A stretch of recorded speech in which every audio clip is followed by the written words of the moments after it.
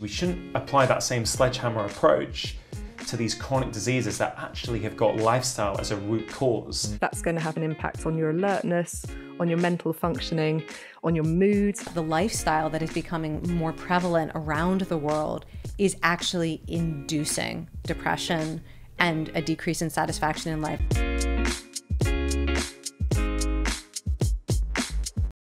The way we think about disease, right? And whether we're talking about type 2 diabetes, whether we're talking about depression, or whatever chronic disease you want to talk about, right. I think there's a perception in society that it's a thing. Once you once you cross that threshold, once you've met the criteria for the diagnosis, you've now got this thing. You've got this label, right? And I didn't realize till a few years ago, actually, that, let's take depression, there's Depression is the name that we give to a collection of symptoms, right? There's no blood test that says, oh, you now have depression, you don't, right? I'm not trivializing this. This is a serious problem, right? In the UK, right? 1 in 4 people are going to get a mental health problem in any given year.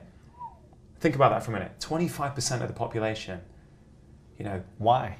Why does it so? Why? And this is the point of all my work, right? Is that collectively, the way that we are living our modern lifestyles is having a negative impact on the way that many of us are feeling. Mm-hmm. For me, it's that simple, right? It's not about blame. It's not about saying you are doing this to yourself. It's about this whole mismatch between the way that modern Western society is set up now compared to our genetic and our evolutionary heritage. Being in nature. Being in nature. It's healing and therapeutic, and you disconnect. I just went to Hawaii for 4.5 days and left my phone in LA and my computer here and had zero connection to a device. And it's amazing how the body heals so quickly from any stress or tightness or tension or overwhelm or depression feeling or whatever it may be. You start to heal naturally. Yeah, absolutely. And if we literally just said, 1 day a week we're not going to be on our phone, or one night a week we're not going to be on our phone, and we're going to be in nature, I think our health would drastically improve. Lewis, one of the chapters in my book is literally called that, the screen-free Sabbath. Embrace 1 day a week. For one day a week, try and go off your screens completely. Yeah. But then I'm also a realist, and I say, hey, look, if 1 day sounds too scary, do an evening.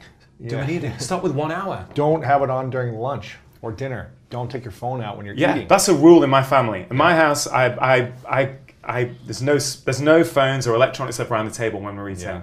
It winds me up. And it's, you say that in February this year, I'd just been traveling around the country doing a lot of speaking gigs. I've been promoting my book in the UK, right? And I was feeling burnt out. Yeah. And I remember phoning my wife and I said, babe, I need a holiday, right? I don't care where we go. I want heat, I want relaxation. And we booked a last minute holiday to Dubai. Wow. And I went with my 2 young kids and my wife, and I got to the hotel, right? I know where to fly. My laptop and my phone went in the hotel safe, and it stayed there all week. That's great. And it's a different experience, I was connecting, and I don't think we realize the noise that this creates in our mind in every single day. Yeah. Just how many times we look at them. Just there's studies now showing that if we were communicating now and we had our smartphones on the table there, we would have a less meaningful conversation. Right. Just from having it there, even if it wasn't being aware of it. Just being aware. What's going on there? Am I missing an email? Is something coming in? A buzz or a light got a flash. Yeah. But can I say, Lewis? I've just a patient story that I talk about in my book, but I think, can I share it with you? Sure.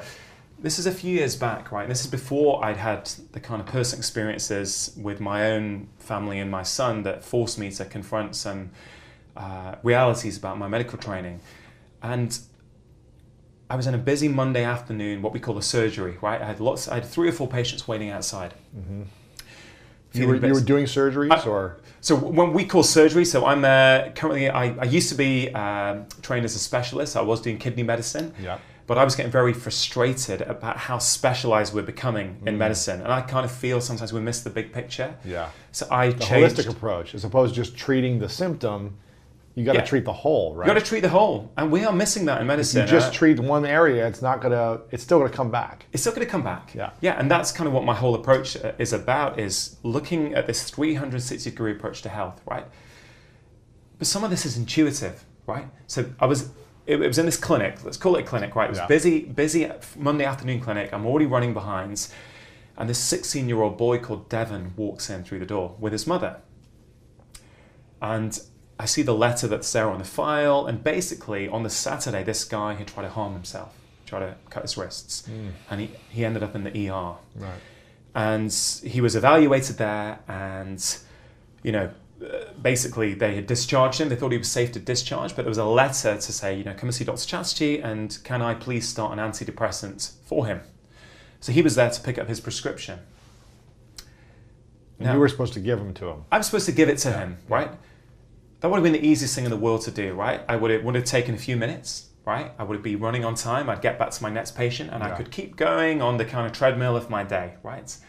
But I thought, wait a minute. I know this family. They seem pretty well balanced. I've never picked anything up before that there's an issue here. Why would a 16-year-old boy from a seemingly well-rounded, well-balanced family end up in ER? I got to know more, right? So I spent a bit of time. I tried to figure out what was going on. I couldn't quite get to the bottom of it. And I said, hey guys, look, would you mind coming back tomorrow at the end of my morning clinic, and I'll spend a bit longer with you? I said, okay. So they came back the next day, right? It was a Tuesday morning, end of the clinic. And we spent about 15, 20 minutes chatting. And I thought, I think your use of social media, in my head, might be negatively impacting your mental health, right? Did I have a study to prove it? No. Right? But I said to him, Devon, look, I think the way you're using social media, right, might be contributing. I didn't say it was the cause, right? I said it might be a factor. Are you interested in reducing that? He goes, well, do you want to think it's going to help? I said, Devon, look, I can commit to you that I'm going to try and help you, right? But shall we give it a try? So I said to him, we come up with this deal, and for 1 hour in the morning, he gets up and he doesn't go on his phone, right? He comes about 7 days later, and I say, hey, Devon, how you doing? Now, he said, hey, Doug, I don't know, I'm still not great, but I feel less up and down in the day. I'm sleeping better. Don't get me wrong, right? He wasn't suddenly cured, right? I'm not saying that, but he was starting to show a sign of improvement. I said, Devon, can we extend that out a little bit? He goes, all right. So we move it up over the next few weeks to 2 hours in the morning and 2 hours in the evening before bed, where he doesn't go on his smartphone, right? And he keeps coming back, and he's consistently starting to improve bit by bit. I think, okay, this is interesting. Again, I didn't have any training for this, right? I was just trying to figure it out, I was trying to figure out how to kind of help this guy. I was also then doing a bit of reading, right? And I was reading about how our diets can impact our mental health. So he comes in and I say, hey, Devon, what are you eating?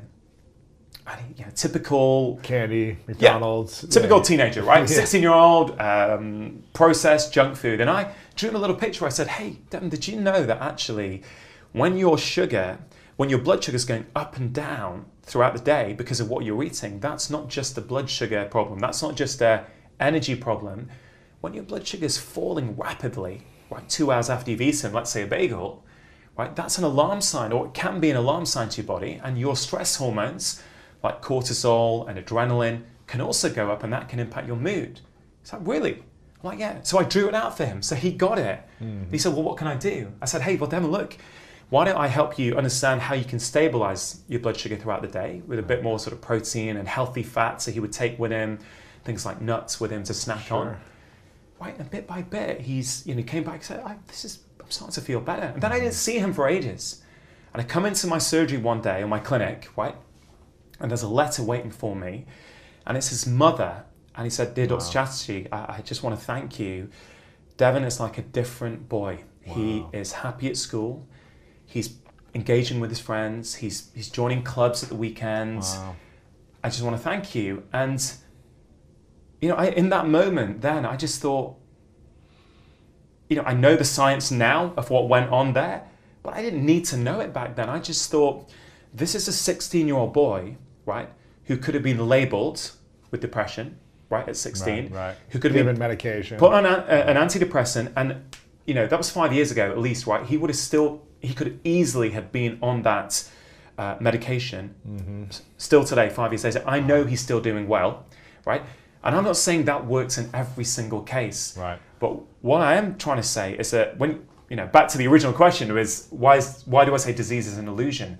We could have said, you have depression, right? That is just something you have got. Yeah.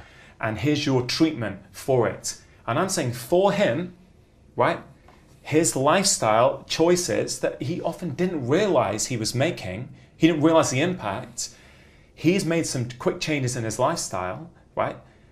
And he's transformed his health. So he, arguably no longer has depression. Right. Right? Doesn't mean he can't slip back again in the future. Right. This is what I mean by disease as an illusion. He doesn't, I think for me, I feel that's my job as a doctor. I'm privileged to be able to tap into what's going on. And that boy, if there's a fork in the road, right, he could have gone down one path. Yeah. What does that do to your psyche if you know, oh, hey, I've got depression. That's why I'm like this. There's nothing I can do, right? And again, Just being a victim of this. Yeah. Yeah, and I'm not, Lewis, I'd like to be a respectful and compassionate guy. I'm not saying there aren't people out there who don't benefit from this stuff or from medication. I'm not saying that. I'm just saying it's too easy to say you've got something and give a pill. And I think 80% of the time, we don't need to do that. And, and on my show, I managed to make, something like a condition like type 2 diabetes, in inverted commas, disappear after 30 days, right? I helped a lady with fibromyalgia pains who'd been under doctors for 10 years be pain-free after 6 weeks, right? A 30-year history of back pain, gone. And an opiate and a sleeping pill addiction, or certainly a dependency. Pain reliever, Gone. Yeah. When we actually identify what's the root cause of this. And what's usually the root cause for most people? Is it an emotional attachment that they're holding on to? Is it what they're eating and their lifestyle choices? Is it trauma that they face that they're holding on to? What is it usually? Or do you see a pattern? It's a combination of things, right? I certainly would say that I think there is an emotional pattern in pretty much every case. Again, really? Yeah, I really do. And this is... Any case of disease, essentially. No, sorry. I'm not saying in any case of disease. I'm saying in this sort of... Look, you could have something which... I think I need to really be clear. I'm talking about chronic disease as opposed to acute disease, right? So an acute problem like a pneumonia, right? You've got a pneumonia, right? You got to clear it up. You got to clear it up. You've got very simply, you've got the overgrowth of a bug in your lung, right? We identify that bug, or we give you a treatment, an antibiotic that kills that bug, and then you don't have that disease anymore, right? Yeah. Okay, I get that. Right, that's an acute problem. So you still prescribe medication to things like that? Absolutely, right? But a chronic disease, so let's take type 2 diabetes is, so common and widespread. Let's just think about that for a minute.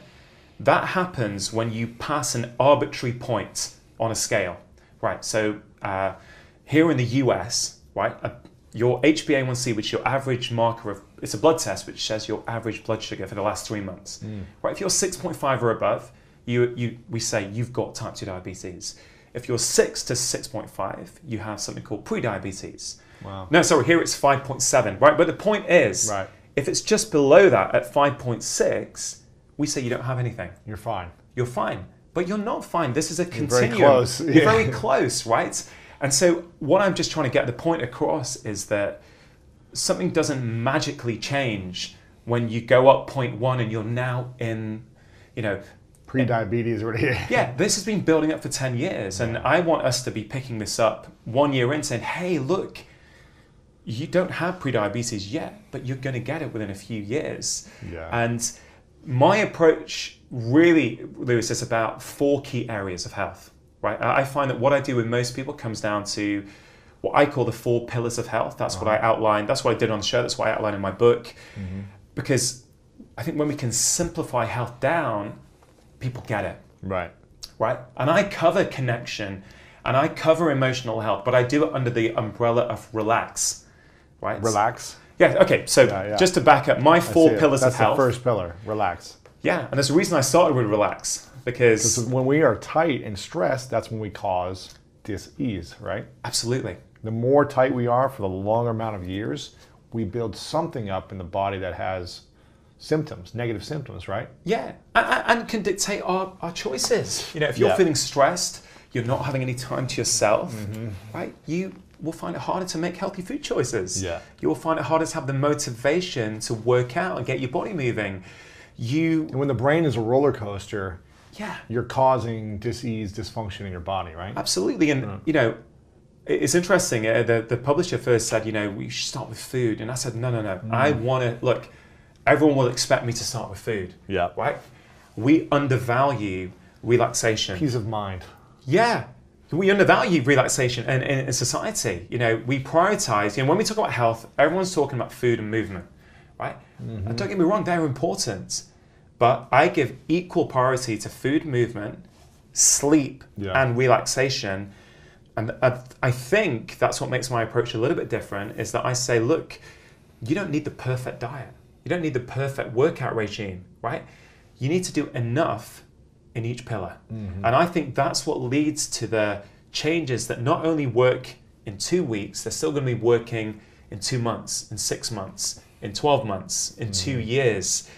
You know, we can all go on a crash 10-day diet and feel better. Right? All of us can do that. I could do that. Right. But will that change my behavior? I'm not so sure. Yeah, and as an athlete, you know, we always talk about being in the zone, being in the flow. And the only way to get into flow is to be relaxed. Because if you're playing basketball or football and you're running tight like this, intense, you're not going to be able to flow at any moment and move and be agile. So you must be able to be relaxed. Yeah. In order to achieve peak results in your sport. Yeah, so I totally agree, and actually reminds me of a story that I talk about in the 4th chapter in Relax. I say we all need a daily practice of stillness, and I define what that is, right? And in that chapter, I talk about flow state, and I talk about athletes, and I talk about Tiger Woods actually. And I always remember, you know, as a kid growing up, you know, I would just idolize that guy and think, God, it's just amazing what he's doing, and he's getting, you know, all kinds of people interested in the sport just for his brilliance at the time. And I remember, you know, a lot of people used to criticize him. And I remember in an interview he said once, you know, on a Sunday on the back nine, I can't hear the crowds. I don't know all that emotional commotion that's going on. I'm in the zone. He's in flow state, right? He is literally just in the moment and zoned in. But you know who else is in flow state? My 5-year-old daughter or my 7-year-old son, when they're coloring a book, right, or playing building Lego blocks, they're in flow state, right? I could talk to them, and they're not being rude and ignoring me. They're just completely immersed in the moment, and we can learn from those kids. And that's the thing about technology, right? It takes us out. We start to get distracted. I love tech, right? You know, I love tech, but you know, the whole relax pillar, you know, a big feature of that is how do we use technology in a way that it empowers us and it helps us rather than enslaves us. And I think for many of us, unfortunately, technology is like it's just... We're slaves. We're slaves to it. And it was a year and a half ago when I realized, I thought to myself, has there ever been a day in the last 15 years since I had my cell phone? I got my cell phone when I was 17, and I was like, have I ever had a day where I didn't have my cell phone on me? And I couldn't think of a moment, one day where I didn't have it on me. And I was like, that's kind of a crime. Like, I feel like that's a really bad sign that I'm addicted to something if I do it every single day for 15 years. And it's, you know, I started sleeping with it right next to my head, on my, you know, next to my desk or whatever, to my bed. And I was just like, and I was always checking it. And I was like, something's got to change. And that's when I took my first trip without it, and I left it here. And it was so relaxing and relieving to not be chained to a technology. And then I did it again recently, and it was again another reminder, like, I want to do this at least once a year for a week. And do these Sabbaths like you talk about, 1 day a week.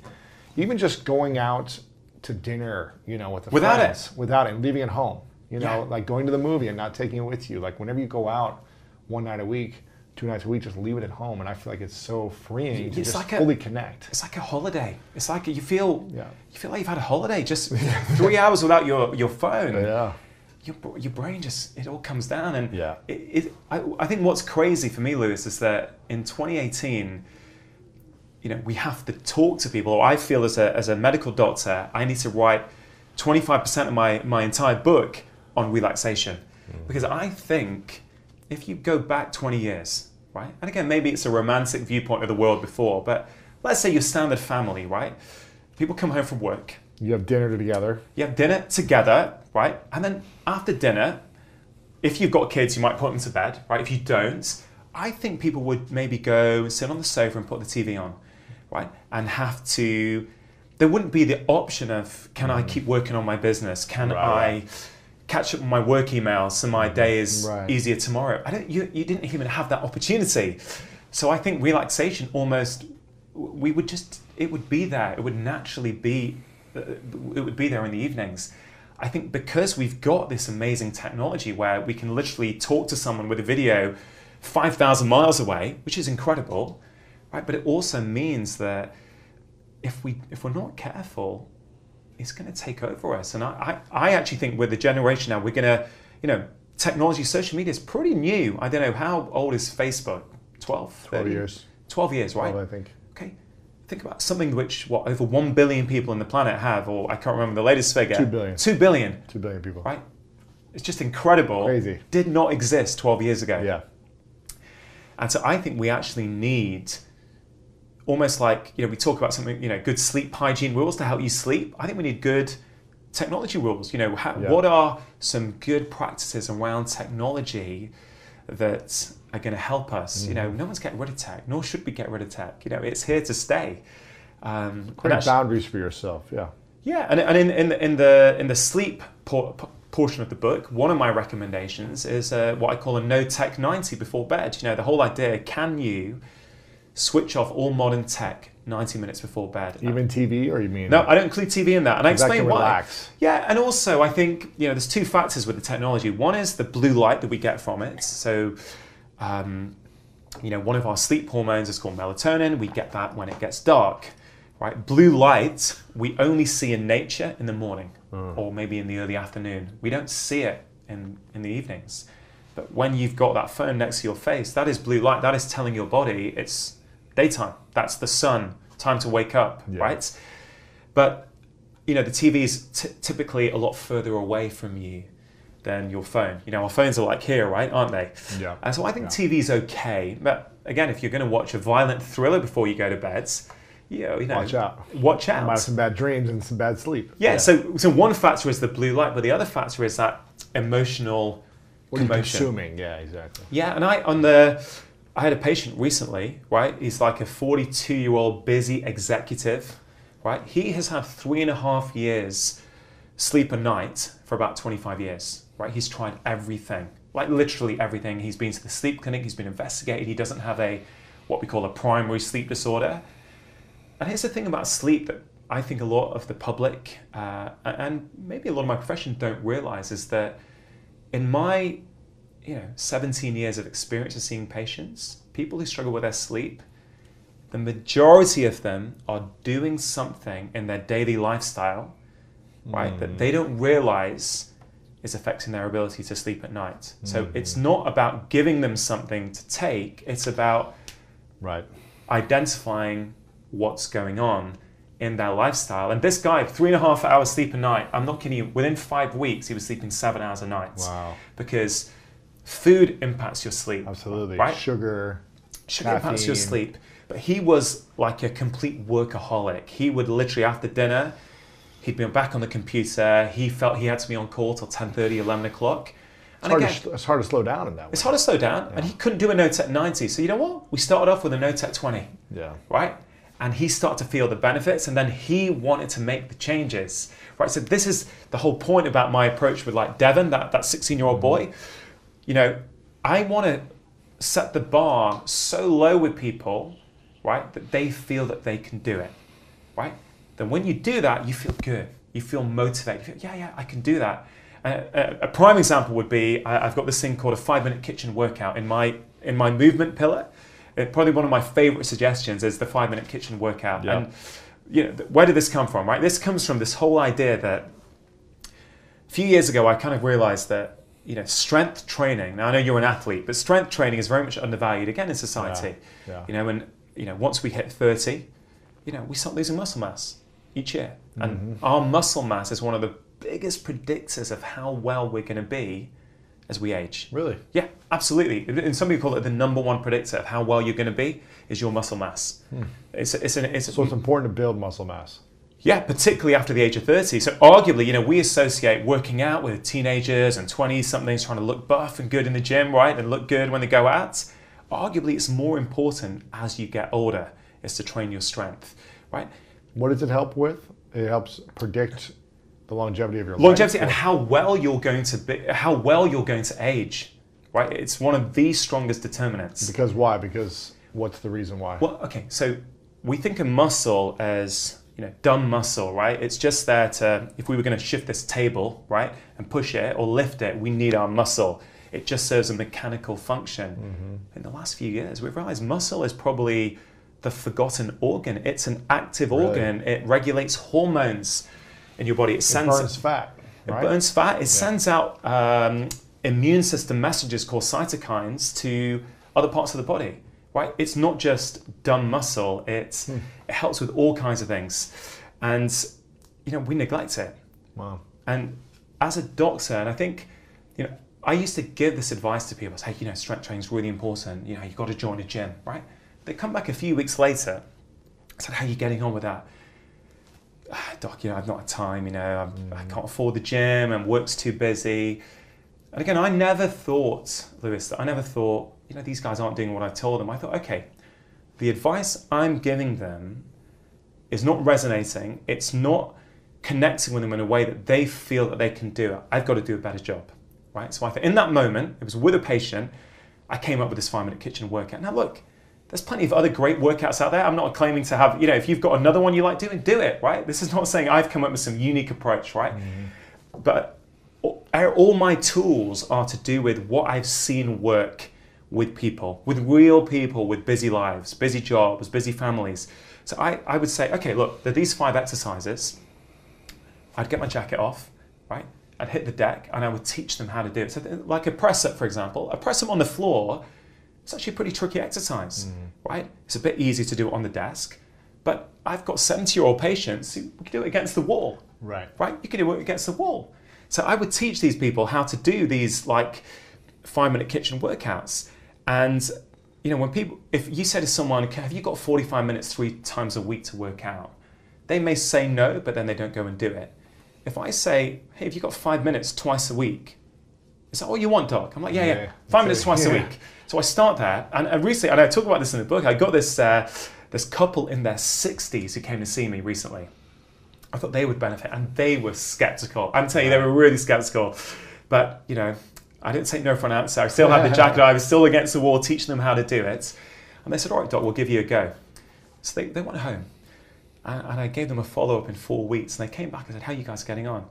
Like, oh my God, we love it. We're doing it. We started off in the kitchen, and now they do it 6 times a week. Wow. Upstairs, right, as their evening bath is running, on their upstairs landing, they're knocking out this 5-minute kitchen workout. And actually, often it's 10 minutes. Right. So from them doing 0 strength training, they're now doing 6 times a week, 10 minutes upstairs, right? But I only said they had to do 10 minutes a week, right? Because they feel good. They start to get the benefits. And you know, I've got countless stories like that, but anybody can do it, any ability level. You know, if people like the gym, I love the gym, right? Great. Right. But there's a lot of people out there that if we say you've got to go to a gym to stay fit, that's an obstacle. Yeah. Well, I'm just never going to get fit then. Yeah. Never going to do it. So I'm all about simple ways to do it. Yeah. Simple ways to do it. That's my whole approach, man. Why is it sounds like to me that there are 2 things that medical school does not do, that if they did, the world would be mostly healed or way better off. One is teaching doctors about nutrition and lifestyle, and understanding about not treating the actual symptom, but actually treating the root cause of the actions that people are taking, the thoughts, the the beliefs behind all this. And number two, teaching doctors how to effectively understand and relate from their point of view and communicate, like you said, in a way so that they can start taking these actions. How come medical school, they're not teaching what arguably sounds like to me the two most important things to change people's health? Yeah. I think Lewis, very, very good point.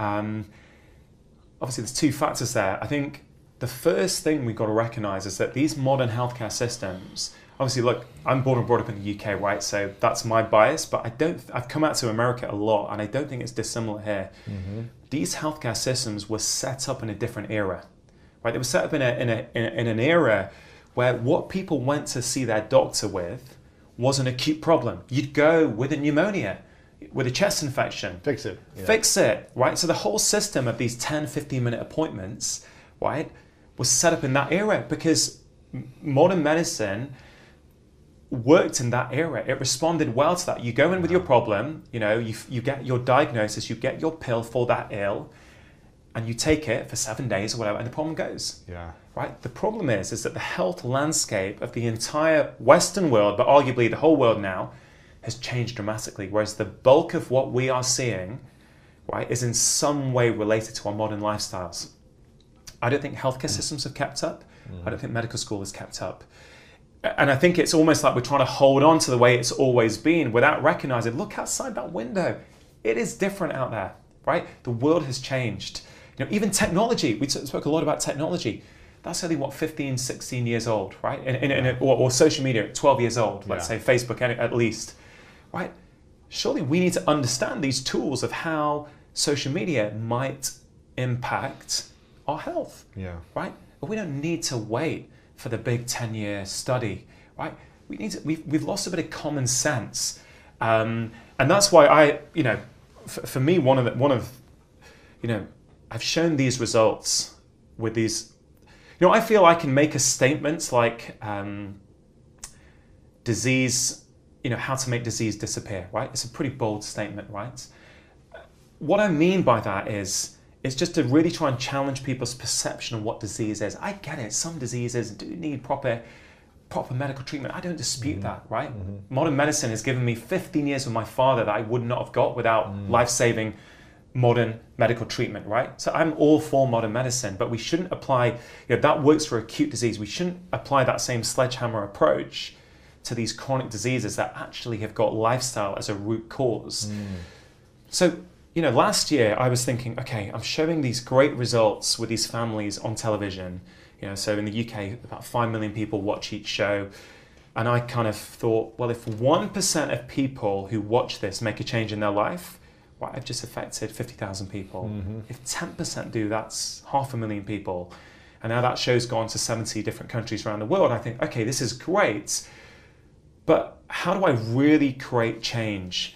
And so I thought, okay, I can keep talking about the lifestyle and nutrition thing about doctors, or I can do something about it. So I spent 6 months creating a new course, the very first course in the UK called Prescribing Lifestyle Medicine, that has been accredited by the Royal College of GPs. And I just ran that in January. That's cool. Yeah, we had nearly 200 docs attend. 95% of people said they would highly recommend it to their colleagues. So we're really, really pleased that we're actually now, because those 200 healthcare professionals and docs, they can go back into their world and they can help all their patients, right? And we weren't teaching them. And here's the point that people miss, Lewis, right?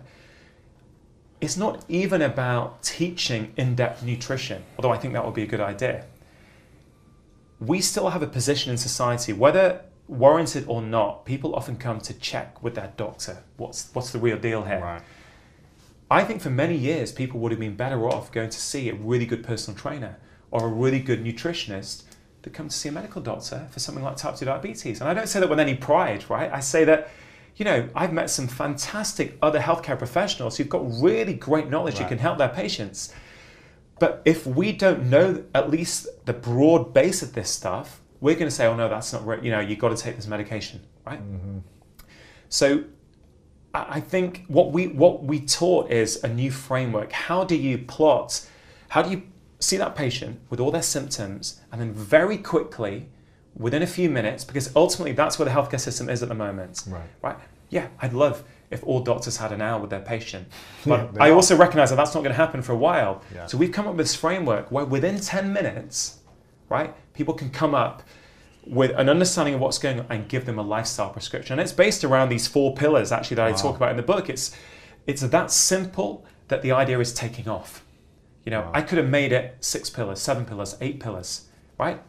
But I try to, and as I said, the whole social connection piece, the whole emotional health piece, I bring up under the whole relaxation piece, such as eat a meal round a table, 1 meal a day, in company if you can, round a table. And I go with no devices. With no devices. Yeah. Right, this sounds like soft medicine. Hey, I'm telling you. Soft medicine works. I'm telling you, I didn't know until I did Doctor in the House and I go with these families. Yeah. That is not common. What was happening in probably every dining room in the UK, and I'm guessing around in the US, 30, 40 years ago, now we have knocked out our dining rooms, right? We don't have tables, we've got widescreen TVs, right? And one family, many families, but one family, right, I was with, they never sat down and ate together. I watched them eat their meals. Everyone's on their devices, you know, people around the living room, some people are watching TV, some people are on Facebook while eating. And just by saying, hey guys, once a day, do you think when you guys are together, you can maybe have no device and sit around together? And they're like, yeah, sure, what's the big deal? I tell you, they told me, like on screen, this is transformative. Wow. They start to connect. They start to connect with the people around them. Our biology is kind of set up to work with this 24-hour cycle of light and darkness. And if you mess with that, things start to happen to, first of all, to these circadian rhythms, so these 24-hour fluctuations in our biology. So if you're exposed to light at night, one thing that does is it pushes your circadian rhythms later. That's not necessarily a bad thing unless you have to wake up to go to work or school the next morning. And if you're kind of seeing light late at night and your circadian rhythms are being pushed later, that means the time when you feel sleepy and want to go to sleep is pushed later. So you potentially get less sleep. And if you get less sleep, that's going to have an impact on your alertness, on your mental functioning, on your mood. But it's more than that, because bright light is also a kind of brain stimulant. It boosts your alertness. So if you see light late at night, you're going to feel more awake. But also, if you don't see light in the daytime, you're going to feel more sluggish and less alert. And there are increasingly studies showing that bright light it literally wakes us up. So, you know, we now spend 90% of our daytimes indoors, where the light levels are like an order of magnitude lower than they are outdoors. Today is kind of grey and rainy and gloomy. Luminance or brightness is measured in this unit called lux. And on a day like today, it's about 5,000 lux outside. On a bright, sunny day in the middle of summer, it could be as high as 100,000 lux outside. But indoors, in the kind of standard office, it might be 200 to 300 lux. So it's hugely dimmer inside than it is outside. So even on a cloudy day, we have evolved to actually have at least 5,000-10,000 lux of light exposure to our, through our eyes into our body. Yet, for many of us living these 90% indoor lifestyles now, we might be getting only 200-300 lux. So what is the implication of that? What does that mean for us? Well, okay, so light can influence the timing of those circadian rhythms. It can also influence the amplitude of those rhythms, so how kind of high the peaks are and low the troughs are. So what you see in people who don't get outside much, and particularly this has been studied in hospital patients and people as they age, so elderly patients in care homes, their circadian rhythms kind of flatten, so there's less difference between nighttime and daytime in their biology. And that is linked to poorer health, so things like depression, increased risk of dementia, that sort of thing. It's incredible to think about this because, I think about, from what you just said, I think about my mother, and mum lives by herself now, and she's become a lot more immobile. So she'll spend a lot of time inside most of the day. And, she also loves this iPad that I got her a few years ago. And so not only is she not exposing herself to this bright natural light in the day, often in the evening, she's exposing herself to bright artificial light, which again, in many ways is sort of doing the Las Vegas thing on herself, right? It's almost flipping what we should be doing. And the thing I've spent a lot of time thinking about over the last few years, and it was really magnified when I was reading your book, is when we talk about health, you know, the popular media narrative around health always revolves around food and movement. And I've been quite keen to sort of expand that out to include sleep and stress as well. But I think there's a really strong case that actually light and our light exposure is another core pillar of health that maybe we have not been thinking enough about. Yes, I think it is. And our light exposure also plays into those things, especially the kind of movement side of things and stress, actually, because, you know, in my book, I kind of strongly advocate for very small changes to your life, but basically it involves kind of brightening your daytime and darkening your evenings and night times. But one brilliant way to brighten your daytime is just to get outside. Do a little bit of exercise, get up from your desk. You know, if you start cycling to work or walking to work, even getting off the bus or train a stop earlier and just doing that like last 10 minutes walking, you know, you're getting exercise. You're also out in nature, hopefully, and that's a kind of stress buster. And, you know, there's increasing evidence that spending all day just sitting down, just not getting up and down, again, is really harmful to our health. And again, if you're just making little efforts to just get up, just go for a walk around the block at lunchtime or, you know, on your breaks, I think that can make a difference. It'll certainly make a difference to your alertness during the daytime, but you're also strengthening those circadian rhythms, which are so important for our health. Absolutely. I mean, you say you would imagine, but I use this as one of the tips I give my patients in practice. And it's something I wrote about in my first book. And there was a chapter called Embrace Morning Light. And it was in the sleep section. And the whole point was to say, when we talk about sleep, we're often thinking about what we do in that hour and a half before bed. And of course, that can be incredibly important. But we forget about what we do in the morning. And I remember when I've heard this from patients, but I also got quite a few messages on Twitter from people after they read Embrace Morning Light in the 4-pillar plan. They said, I've not been sleeping for years very well, and I now go for a 20-minute walk outside in the morning, and my sleep's got better. So although there are other things that could be playing a role, it really is that powerful. Getting outside in the morning is really, really powerful, isn't it, for setting that circadian rhythm? And I think you had some, let me see if I've got it here in your book. I've actually scribbled all over your book. I hope you don't mind. So it's because there's so many great things to talk about. That's fine. I do lots of book scribbling. And you talked about this German study that suggested that exposure to bright light in the morning boosted people's reaction speeds and maintained them at a higher level throughout the day, even after that bright light was switched off. Yeah. And you also mentioned another study when exposure to bright morning lights, basically those who were exposed to it between 8 a.m. and noon, it took them an average of 18 minutes to fall asleep at night compared to 45 minutes in the low light exposure group. So this is not just, hey, a bit of light in the day. This is actually changing our biology. There's actually another study that I cite in the book. It's a lab-based study, and it showed that if you expose people to bright light during the daytime, they sleep better the following night. They get more deep sleep and they get less fragmented sleep. And if they do wake up in the night, they feel less tired the next morning, even though they've been waking up at night. So I think it improves the quality of your sleep. But then there's the mood side of things as well. We know that larks, so people who tend to be early birds, wake up early, want to go to sleep earlier at night, tend to be less prone to depression and mental illness, and actually there's lots of other health advantages to being a lark. But possibly some of this is because if you're exposed to bright morning light, it pulls your circadian rhythms earlier.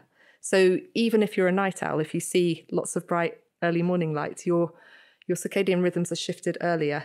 And I think why that's important for mood is that mood has a 24-hour rhythm, like sleep and like all these other things. And your lowest point of mood tends to be around 4 a.m., 4:30, 5 a.m., before you wake up usually. And then you're kind of going up this slope and getting happier and happier during the daytime. If you shift your circadian rhythms earlier and then you wake up at, say, 6 a.m., 7 a.m., you're already quite a long way up that slope towards a happier mood. But if you're kind of shifted later, if you're kind of like a night owl, or you're making yourself a night owl by your light exposure, when you wake up, you're going to be closer towards that trough of low mood. It's interesting, isn't it? And I think let's explore chronotypes, because I think that's super fascinating for people, this idea of morning larks and night owls. As you were describing that, I sort of wondered to myself, is it that night owls are more prone to low mood because of their biology, or is it because modern society is set up in a way that that basically is preferential to be a lark, right? I am a lark. I'm an early bird. I like getting up early. I'm a total morning person. So, I can get up and sort of, get hold of the day. And by lunchtime, I've done loads and loads of work and I feel great. Whereas I've got friends and family who don't really operate like that. And, do you feel that if you don't have that chronotype, you are at a disadvantage in the way the world is set up? Yes, I absolutely do. And teenagers are a really classic example of that, because teenagers naturally shift their circadian rhythms later. They can't help it. This is just something that happens at adolescence. So asking a teenager to get up at 7 a.m. to get ready for school is like asking you or I to get up at 5 a.m. And there's no reason. It's no surprise they feel kind of groggy and cross when they get up in the morning. It's funny you say that, actually, because it's what we're recording this at the start of September, so schools have just gone back, and my nephew actually has just moved to secondary school. And after I dropped the kids off at school this morning, I saw him at his new bus stop, because he's got to get like a 30-minute bus to his secondary school, and he was half asleep and he was yawning. Now, he's only 11 or 12 years old, so he's not quite a teenager, but I thought, if this was to continue for a few years, I mean, is that the best way to start off a teenager in their school day? Are schools adapting to this research? Are they evolving to this? Very, very slowly. So in the UK, we're relatively lucky, actually, on international terms, or our teenagers are relatively lucky, because in the US, on the continent, schools typically start a lot earlier. Some schools in the US, at least they used to, start at sort of 8 a.m., 7:30 a.m., some of them. And there have been a number of studies now in the US looking at what happens if you shift the school starting time a bit later, more like 8:30 or 9 a.m., which is what happens in the UK. And it has a really big impact on their absenteeism and on their grades as well, actually. There's been less research on this in the UK because schools here start more like 8:30 or 9 a.m. But certainly there are some schools that are starting to take this seriously. There's a private school in London which is allowing its sixth formers to start at, I think, 1 p.m. or 2 p.m. and do all their learning in the afternoons and early evenings. But there was a study of a secondary school in the UK which changed its start time to 10 a.m. And again, you saw this drop in absenteeism. So kids were less likely to be kind of coming in or not going to school because they were sick. But also their GCSE grades increased following this change. They've now changed back. I'm not sure why they changed back, but they changed back and then they saw a dip again. It's fascinating that, because on one level, society would probably deem late starters a bit lazy, a bit... yes, and actually, but there has been a study that has shown that if you have an early bird manager and you're a night owl, they will judge your performance as worse than if you have a fellow employee who is an early bird. Because what that manager is seeing, that manager kind of comes to work like you, all cheerful and like, I'm raring to go at like 9 a.m. And then their kind of night owl employees come in and they kind of sit there and they need several coffees to wake up. Maybe they don't get going until the early afternoon or even the evening. And that early bird manager has gone home and they don't see that night owl like really, really doing their best work in the evenings. And there's another thing, actually, which is this thing called social jet lag. So I think another reason why night owls might have worse health outcomes is because of this thing called social jet lag. And actually, to quote the circadian biologist Till Roneberg, who came up with this phrase, social jet lag, the more of it you have, the fatter, dumber, grumpier and sicker you'll be.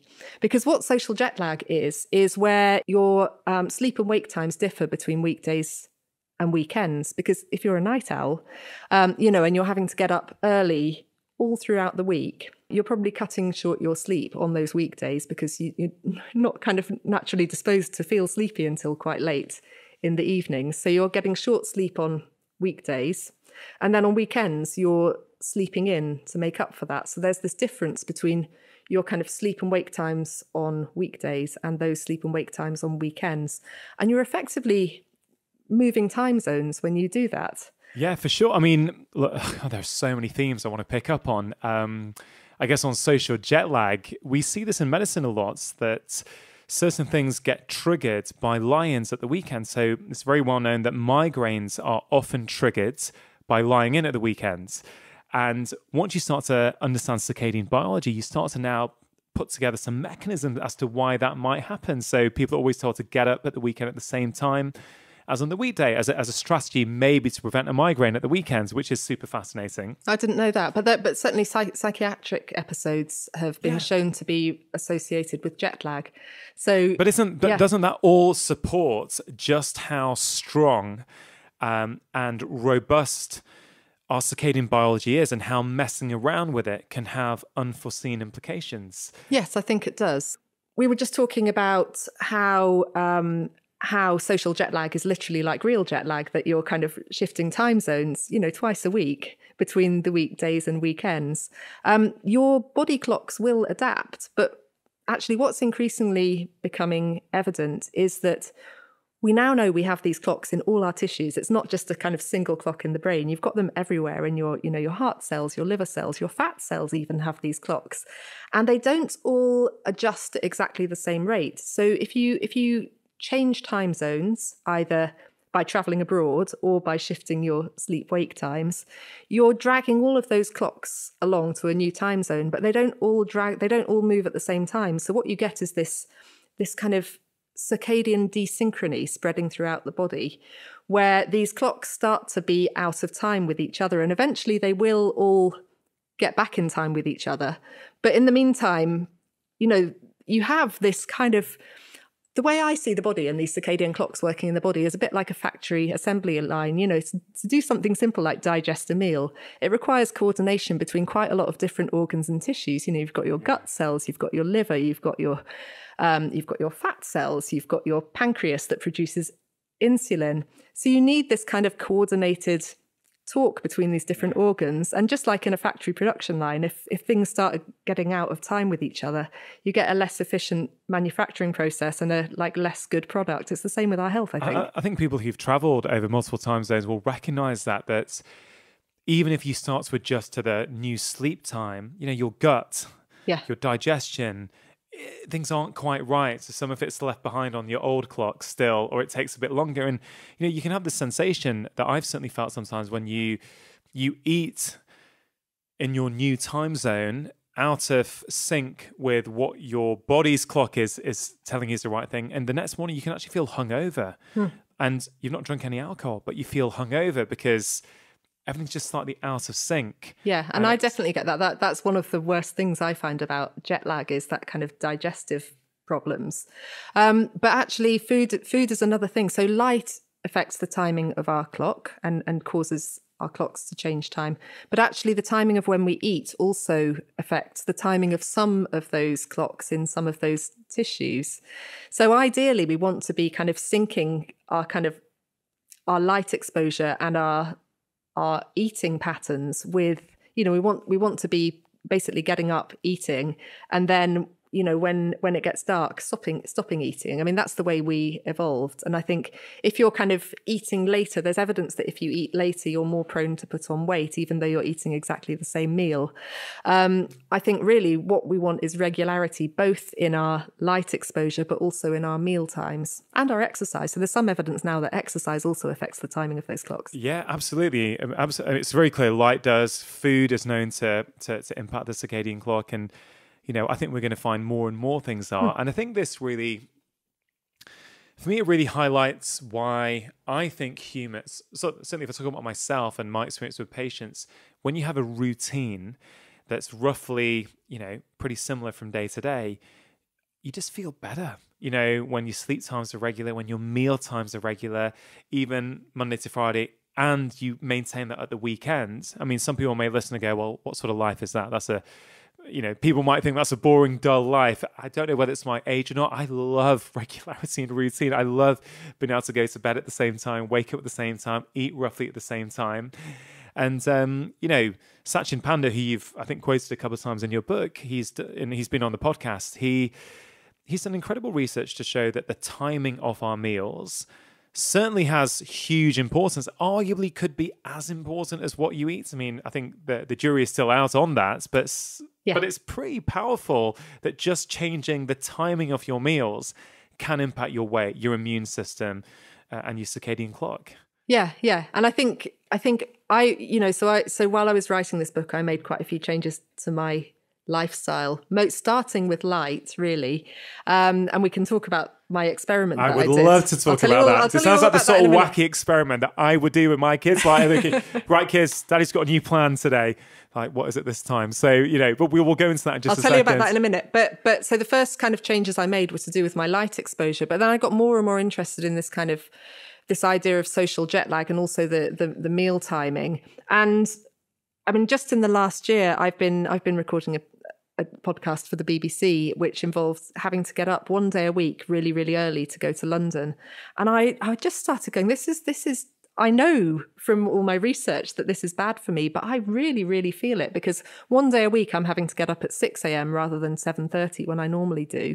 And the next day I feel like I have jet lag. And so now I've realized that if I'm going to keep going to London or having, some days where I have to get up early, it makes sense to always try and get up a bit early. Yeah. Once you do that, and once you establish that regularity, you do feel better. So why don't you've tantalizingly told the listeners and the viewers about this experiment that you did. So first of all, tell me, what was the experiment? And also, I'm really intrigued to know, when you came home one day with this idea and you thought you'd tell your husband, is it? Mm-hmm. And your kids about your new idea, what was the response? Okay. Well, and this is relevant to this whole thing of, I don't want to go to bed early, and it's really boring if I go to bed early, because, a lot of us are like, well, I feel alert at night and I want to go out at night and see my friends and stuff. But after this experiment, I've kind of changed my view of this. So my idea was, what would happen if we go cold turkey on artificial light after dark?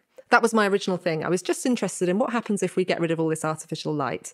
And so I went and saw these sleep researchers at the University of Surrey and said, I'd like to do this experiment. Will you help me? And they said, yes. But what we'd like you to always also think about is to try and boost your daylight exposure, which is how I first came across all this research, or emerging research about the importance of daylight. So we devised this experiment and we did it in the middle of winter, where I would turn off the lights in the house after. I wanted to do it when the sun went down, but that was kind of impractical, because I wanted to carry on my work as normal. And I work on a computer, so I couldn't really. And you're a journalist. And I'm a journalist, and I'm a freelance journalist. So if I don't work, then I don't get paid. So it was impractical to do that, but that's kind of okay anyway, because if we evolved closer to the equator with a more kind of like 12-hour light dark exposure thing, we reasoned that wasn't such a terrible thing to do, to turn the lights out at 6. So the idea was that from 6 p.m. onwards, there would be no electric light, and we would use candles instead. And then in the daytime, I would try, even though it was the middle of winter, and even though I'm bound to a desk in my work, I would do everything I could to get as much bright light exposure as possible. So that was things like, after the school drop off in the morning, just, sitting in the park with my notepad, doing my to-do list outside rather than at the kitchen table where it's really dark. And, going for a walk around the block, like I said earlier, at regular intervals, trying to eat outdoors. Also, just taking, when I made my breakfast in the morning, just going outside with my cup of tea and just, standing in the garden and eating my cup of tea and my bit of toast. And also swapping kind of indoor exercise. I did quite a lot of exercise, but swapping going to the gym in like a windowless exercise studio for doing the same kind of exercise outdoors. But I had to convince my family to also at least turn out the lights at night. And at the time, I think my kids were kind of 6 and 4. And my not too bad. Still, you can exert some. You have some influence over them still at that age, I guess. Well, I mean, I could say this is what we're doing, and you're going to have to live with it. But my daughter's response was to burst into tears and say, "Oh, mummy, it's going to be spooky. I don't like the dark." And I kind of said, "Oh no, it'll be lovely. You know, we go camping quite a lot. It'll be just like going camping, you know, like having fires and candles." And she wasn't completely convinced. My son, who's really into Halloween, at first was like, "This will be great." And he also said, "If it's like camping, can we have lots of marshmallows?" So I did a lot of bribing with marshmallows. But actually, by the end of living like this, you know, we did this on off for 6 weeks in the middle of December. Well, it was beginning of December until mid-January. And by the end of it, it was my 6-year-old daughter who was the one who was saying, "I really like it. It's really cozy and nice in the evening to have the lights dimmed." And it was my son who was complaining that he couldn't see his toys and he wanted to watch telly. But you know, it actually was a very positive experience for us. What was the impact of doing this? So, you know, for you and your husband, sure, but also I'm interested with your kids. Did you notice anything different? Was their mood different? Energy? Were they sleeping better? I mean, what went on with the family? I was the only one who actually I did a load of tests on myself. So you objectively tracked your data. I tracked my data. I didn't track my family's data because it was just too complicated. And you know, my kids go to school and it's difficult to control all that stuff. But I tracked myself very, very extensively. So the impact on me was that, first of all, I felt sleepier earlier in the evening. It was December. It was the run-up to Christmas, which is a really sociable time. So we did have quite a lot of guests coming to our house, I think in part out of curiosity to find out what on earth I was doing and what it was like to live with candles.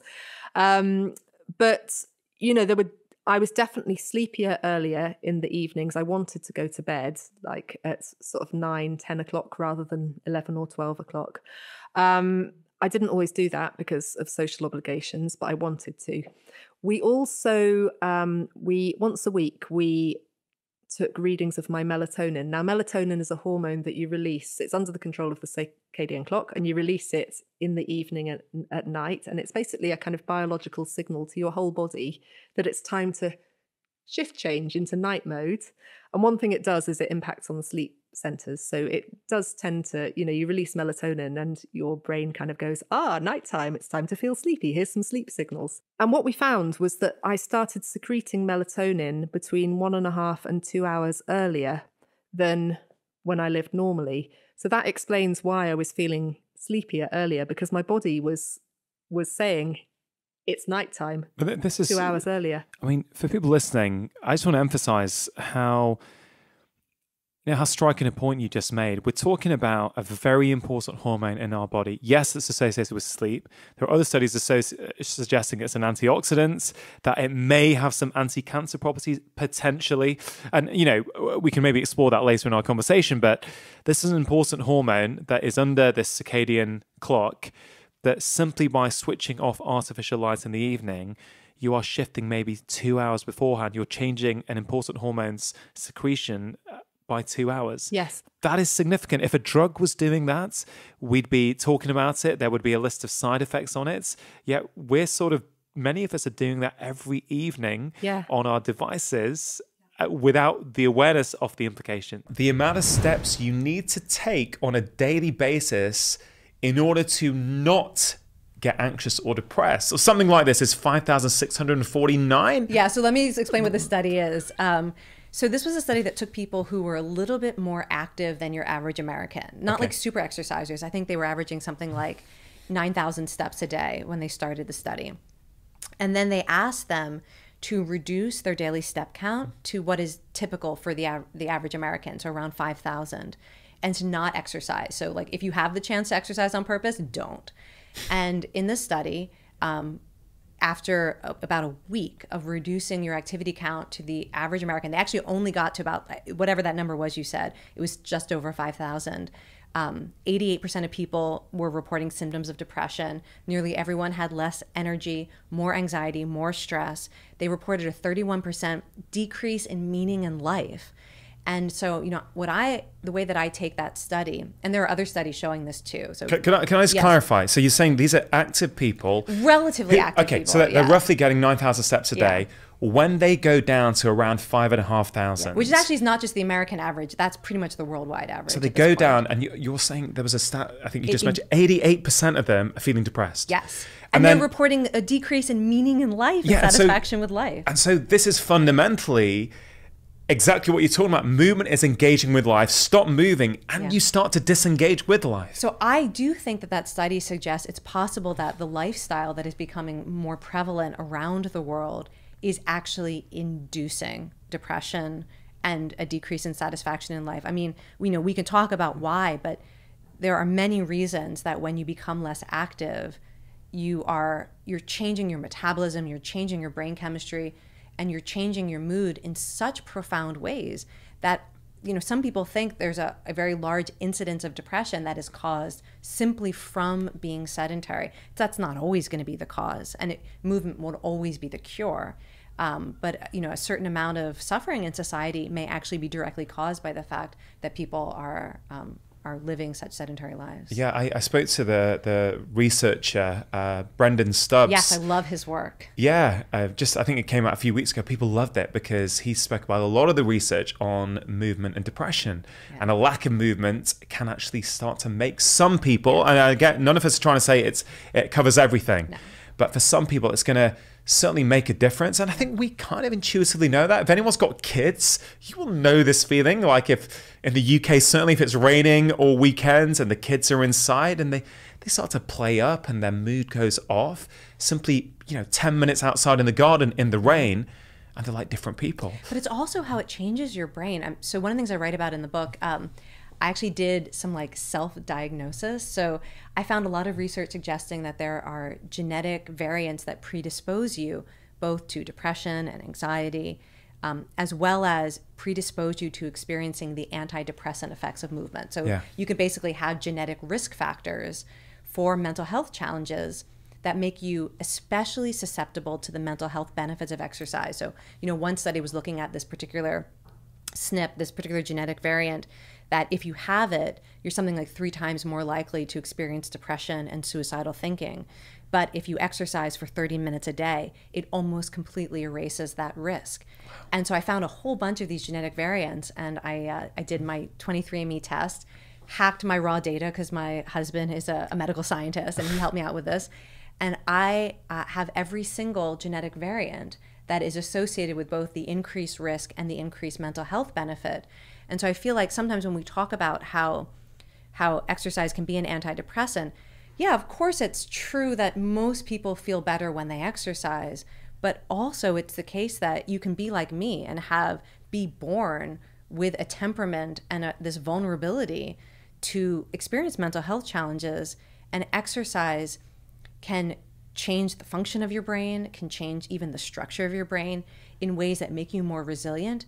And if you are going through an episode of depression, that can help you recover more quickly, and that even enhances your brain's ability to respond positively to things like antidepressant medication or psychotherapy. We know that exercise, it's like an additive, it's like a catalyst that increases your brain plasticity for anything that's good for you, whether it's a drug that you're taking for your mental health or a therapist that you're seeing. And so I feel like that's at a very deep level, exercise is good for mental health. And one of the reasons I like to talk about this is because, for people who have that vulnerability or have that experience, when you're in it, you don't want to move. When you're in it, your brain, it's such like almost a betrayal. If you're in the middle of a depressive episode or grief, your brain will not give you the immediate reward.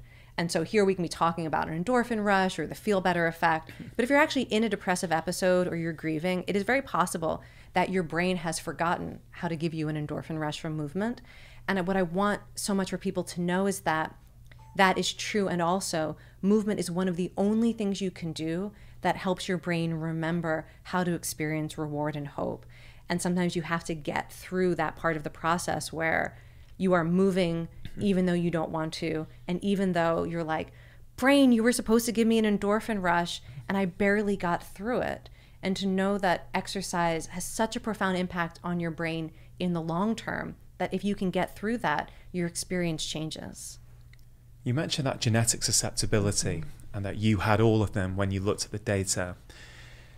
Which didn't surprise me. I told my parents that, and my mom was like, not surprised. Yeah, but Yes. what's interesting for me is that you are someone who has had this very passionate relationship with movement, it sounds like your entire life. Yeah. Now, I'm interested when that started, but also I'm interested as to now knowing that genetic data, do you think back on reflection that you figured out at a young age, when yes. I move, I feel better, and when I don't, I don't feel good, and therefore that has shaped your behaviors for the rest of your life, basically? Yes. So I'm sure now, if I were growing up now and I was the child I was then, somebody would have thought to like send me to therapy. But growing up, I was born in the 70s, growing up, late 70s, 80s, kids weren't going to therapy, at least not where I lived. Nobody was being prescribed mental health drugs. So it was sort of left to me to figure out what to do with a temperament. I mean, from the time I was out of the womb, I was basically scared, anxious, fearful. There was nothing to explain it except this is how my brain worked from the time I was born. And also, I was not an athlete. So one thing I've been saying lately, which is surprising people who know me now, I actually was put in remedial gym class because I was so uncoordinated and slow. There were like 2 of us who were pulled out of our normal class because we just couldn't keep up. We couldn't, I can't catch a ball. It was humiliating actually at the time. Yeah.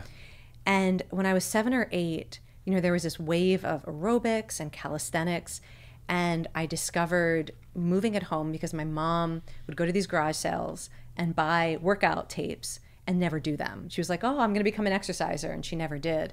But we would have these VHS tapes at home. And so I started doing calisthenics and aerobics at home, and it was a totally different form of movement. So nobody was throwing things at me. Nobody was timing how fast I could go. It was me keeping beat with music and other people's bodies. And I fell in love with jazzercise. And it was the first time I didn't feel like my body was this embarrassing burden that I was dragging around, unable to do the things that other kids could do. And then over years, started when I was 7 or 8, realizing how much it helped me deal with stress and anxiety. Yeah. But I needed to find the movement that I could do too. And we're not all natural born runners. We're not all natural born athletes, but I do believe that there's something in everyone that can be captured, tapped into by some form of movement. There's quite a few things, Kelly, I want to pick up on there.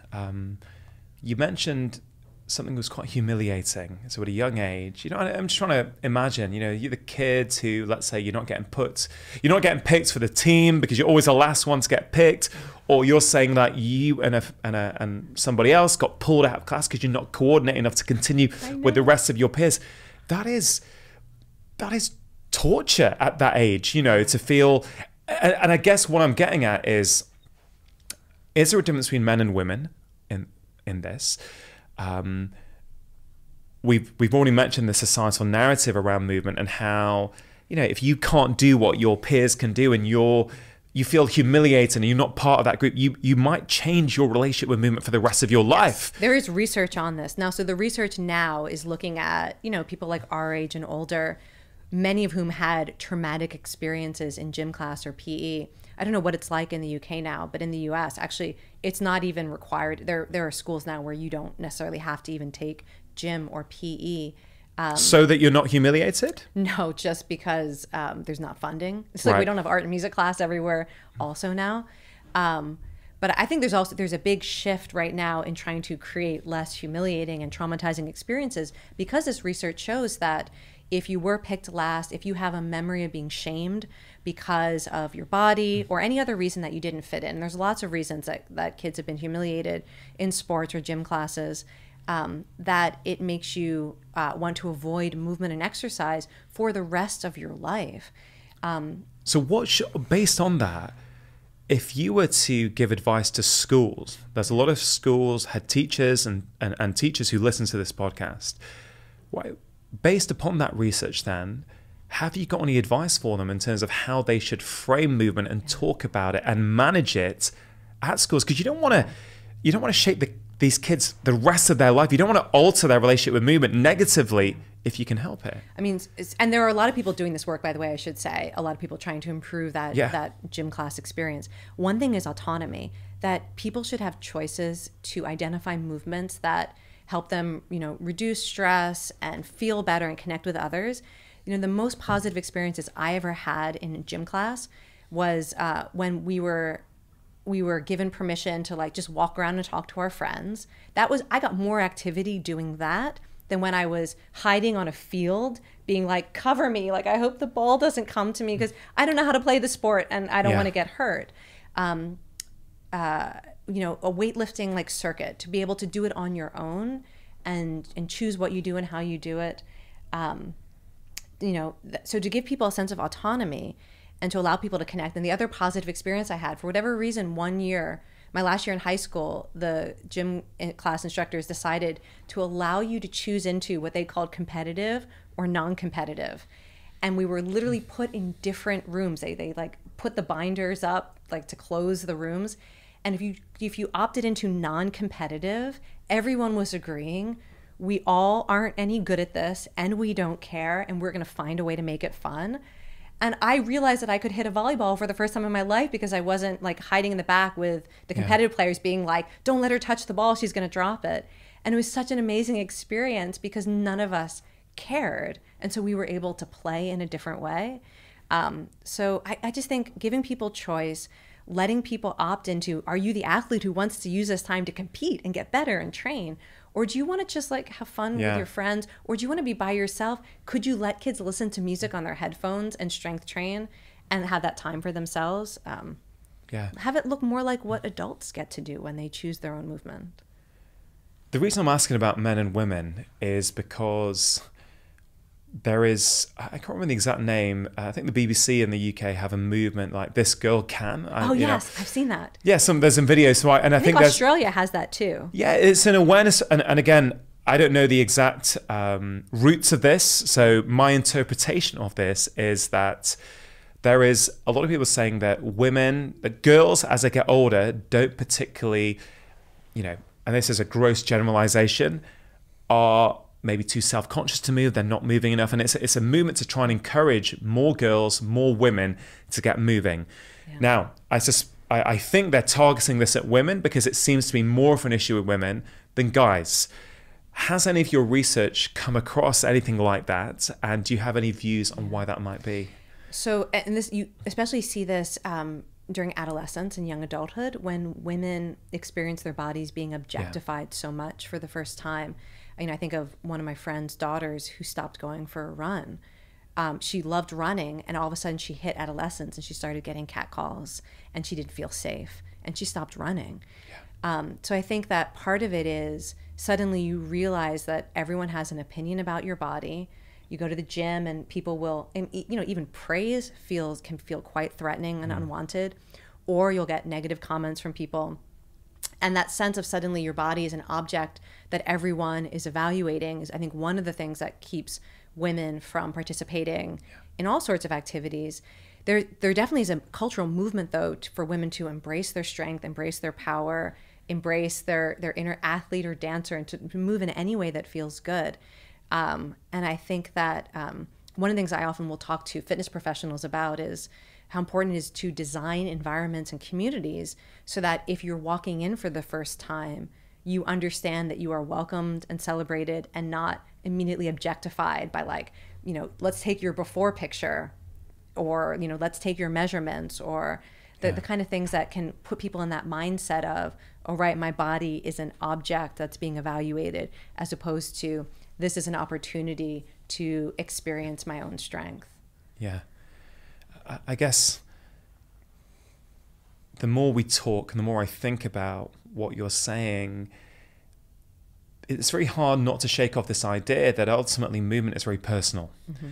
And we cannot be, and it's not ideal to be prescribing the same form of movement to everyone, that ultimately we've all got to figure out that, yes, it's a fundamental human quality, not quality is the wrong word.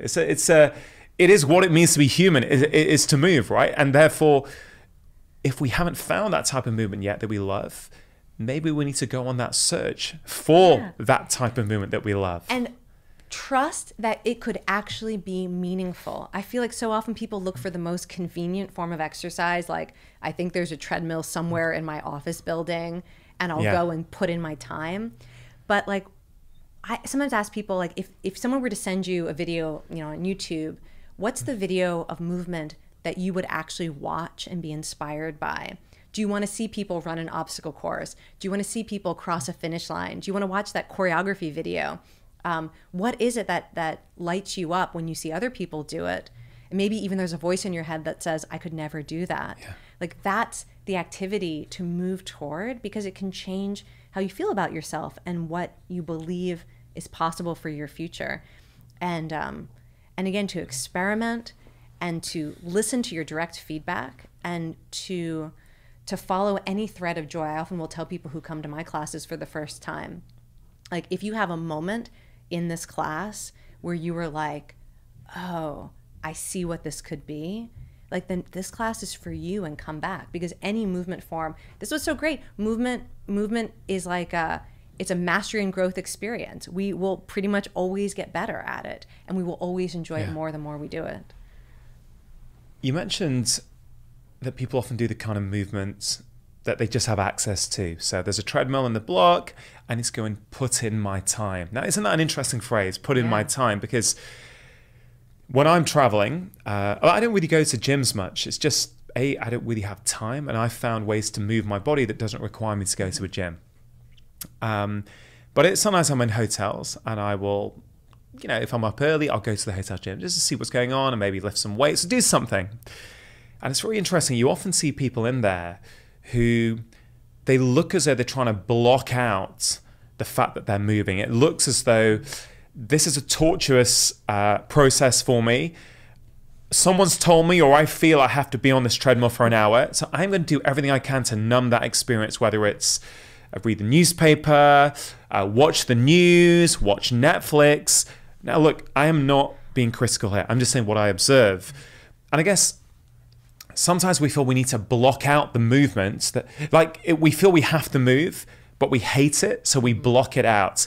Now, I'm wondering, is there any research to show that there's a difference? Let's say you're on the treadmill and you're engaged with that, and you're feeling, you know, how you feel, you know, your limbs are moving, and you know how, you know, what's going on in your brain, and you're sort of processing your emotions, versus blocking it off completely, so you're numbing that experience. Does that movement do something different from the body in those two different examples? Yeah. So if you are so there's such a thing as positive dissociation during exercise. And for some people, it's actually really important. So one of the things we know is that your brain changes when you go from being inactive to active, that it changes in ways that makes movement not only easier, but more pleasurable. So when people first start to exercise, it often is an aversive experience. It doesn't stay that way for most people, but maybe you have to go 6 weeks of doing regular activity for your brain to start to really reward you for it. So in that time, positive dissociation can be really helpful. That's different than like watching the news and getting angry, or scrolling through and answering emails. That's where something like music can come into play, or, you know, watching something really exciting on Netflix. And there's research suggesting that if you can combine movement with something you love that is engaging, that it can actually help you stick to movement, have a more positive memory of it. But ultimately, if you can experience a state of flow in movement, that's more rewarding for most people. And it can take some time to find that. But that requires paying some attention to what you're feeling in your body, using it as information to guide your effort, enjoying sensations of feedback from your muscles and your joints and your heart that tell you, you know, I'm alive and I'm doing this, and this is how it feels to lift something heavy or to exert myself in this way. And often, like, that's how you know you found the right workout for you, where you can find a flow in it, where you don't feel like you need to distract yourself from it. Yeah. And you can find a flow in anything. Like it can be, it's not like you can only find it in some meditative, you know, traditionally meditative experience like yoga or Tai Chi.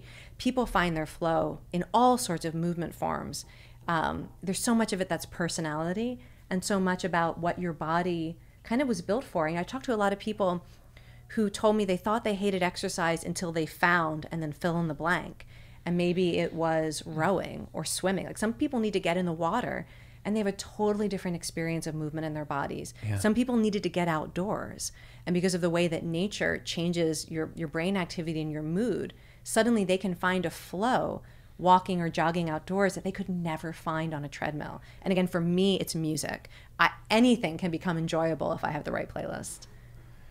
We've used the terms movement and exercise a lot during this conversation so far. Can we use those terms interchangeably, or are they actually different things? They do mean different things technically. I love the word exercise. I'm not scared of it. So movement is using your body to engage with life. It's almost everything, right? We talked about it. Me talking right now is technically movement. Exercise is often defined as moving your body for the purpose of the activity that you're doing. I am running because I want to run, not because someone is chasing me. I am dancing because I want to dance, not because someone is paying me to perform on a stage, right? I'm lifting heavy things because I want to lift heavy things, not because I'm moving from one apartment to another and I have to lift heavy things. That's what exercise is. It's movement that you are choosing to do for its own sake because of its meaning, its pleasure, or its, benefits to you. So I think too many people define exercise as forcing yourself to do movement you don't want to do. Yeah. And that's not what it is. Yeah, by that definition, exercise is not a helpful term, but by your definition, it can be a very helpful term. Yeah. Do different forms of movement do different things? And what I mean by that is we've got in the common vernacular a term, the runner's high, right? So I know you've written about this. I'd love to expand a bit on what that runner's high is and why everyone might not feel it. But also, I do like to run, but I also sometimes like to lift heavy weights. And I know if I have done a heavy deadlift, and as I'm walking out of the gym, I don't know, you feel strong, you feel powerful, you feel like you feel like a different person walking out than the person you felt like walking in. So what is going on there? What is changing in your body? What is the runner's high? What are these, endorphins that everyone talks about? Because as I read your book, Kelly, I more and more feel that reducing movement down to simply being about an endorphin high is far too simplistic. Yeah. So different forms of movement can affect your mood in two different ways. You will get different changes in your brain chemistry based on what you're doing. And also, every movement form has its own qualities. So you talked about feeling strong or powerful or confident. And every movement form will bring something else out in you. And so part of how movement makes you feel is what it is that it asks you to express. Are you expressing your determination, your playfulness and creativity, your ability to cooperate with others? But the other part is actually different movement forms will lead to different changes in what's happening in your brain. So you mentioned the runner's high. I call it a persistence high, because it's a common effect in your brain when you get your heart rate up a little bit and you're using your muscles to use energy for about 20 minutes at a moderate intensity.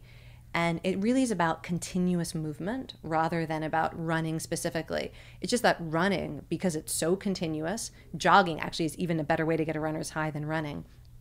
It basically tells your brain, we're doing this, and so I need a payoff to help me continue doing it. And you can get this basic high from anything that puts your body in motion and you're willing to commit to it for about 20 minutes. And it's driven, it seems to be driven not mostly by endorphins. To get a true endorphin rush from movement, you typically need to add one of three things: more intensity, other people, or music. And if you add those, you can get an endorphin rush from pretty much any type of movement. But the classic runner's high is fueled by endocannabinoids, which as a brain chemical is different than endorphins in a way that I think is really interesting. So we know that endorphins tend to basically block pain and create euphoria, which is why, by the way, with the right playlist or when you're moving with other people, that can really make you feel euphoric, because that will really give you an endorphin rush, or pushing yourself to fatigue. But endocannabinoids, what they do is whatever is going on in your brain that we would think of as unpleasant, it starts to dampen it down. So endocannabinoids are basically, they modulate other systems of the brain. So if you've got pain, physical pain, if you've got stress, anxiety, anger, higher levels of endocannabinoids are basically going to calm those things down in your brain. And endocannabinoids also facilitate anything that is pleasurable. So anything good that's happening, it's going to amp up. And one of the things that it particularly seems to amp up is the pleasures of social connection. So when endocannabinoid levels are higher, everything that's pleasurable is more pleasurable, but like your story is more interesting. Your jokes are funnier. If you give me a high five, it's going to feel more satisfying. Or if you give me a hug, it's going to feel better. Or if I'm able to help you, I'm going to get more of that helper's high, that warm glow. And I think that's really interesting because, right, so endorphins make you feel really good. It's like a high. But the runner's high is more about sort of putting you into a brain state that allows you to be a good version of yourself in community. And there's a lot of like anthropological speculation about why that would be. But the idea is basically human beings, we are adapted to be physically active and cooperate in communities. And as soon as you are moving your body and getting your heart rate up, your brain is like, oh, right, we're hunting, we're foraging, we're gathering. And then we need to bring it back to our tribe and we need to share with one another. And we need to feel good about the fact that I just, spent 2 hours out in the field gathering food and now I'm giving it away to other people so that they can eat. And that's what the runner's high is. It's a brain state that allows you to sustain optimism and effort, and that makes you enjoy connecting with other people even more. And this is why exercise is like the best reset you can do for yourself. Because just imagine, like every time you exercise, you're becoming that version of yourself. I mean, I'm blown away listening to this, Kelly. It's putting a lot of the pieces together that people kind of intuitively feel, but you're giving some of those mechanisms and some of the science behind why they feel the way that they feel. I love looking at things through an evolutionary lens, and it makes sense when you look at it. Why would it cause these things in the body? Yeah, it would bring us together. It would help us with our tribe, with our community. In fact, one of my favorite bits in the book is when you talk about the Hadza tribe, and what goes on, and then how much they move per day, and also how their elderly tend to move. They tend to move more as they get older, I think I read. Yeah, you continue to be an active part of your community. So this is one of the last hunter-gatherer societies. And I think the research is that they are moderately to vigorously active for a couple hours a day. That's like that higher intensity activity. And then another couple of hours of sort of lighter to moderate activity, like walking around. And the evolutionary idea is that this is how humans survived. We were willing to exert ourselves because the climate changed and humans had to do that in order to feed themselves. And we were willing to cooperate and share. And, one of the themes of the research as I experienced it and in talking to people is that they are so connected. The rewards that we get from playing an active role in our lives, literally active, being engaged, exerting ourselves, pursuing meaningful goals, and the rewards that we get from connecting with other people and being part of a community, they are so connected that it's one of the reasons why people who are physically active are less lonely. They have better relationships with other people. There's something about being sedentary that makes it more difficult to be that version of ourselves that thrives in community. And I don't mean, I don't want to shame anyone who doesn't exercise or feels like they can't for physical or mental health reasons. And yet at the same time, I feel like it's really important to express this message that to whatever degree you can move your body, it makes you a different version of yourself that it's not even just better for other people. It allows you to experience that core human joy of interdependence. Yeah. I mean, Kelly, we've both written books on stress, and we know very well that exercise helps make us more resilient to stress. And, one of the things I loved reading about in the book was how those areas of the brain that help us manage stress, the prefrontal cortex, the amygdala, have got relatively high concentrations for endocannabinoids. Yes, and oxytocin, which is something else that can get released from exercise. Yeah, so how exercise helps us with stress, it is both on that short term. So if you're feeling stressed out, you're feeling anxious or angry, it's going to change your brain chemistry in a way that gives you more hope and more energy. That's the common denominator. That's the feel better effect. But also we know that people who are regularly active, it actually changes the structure and the function of their brains in ways that basically teaches the brain how to be resilient to stress and also more sensitive to joy.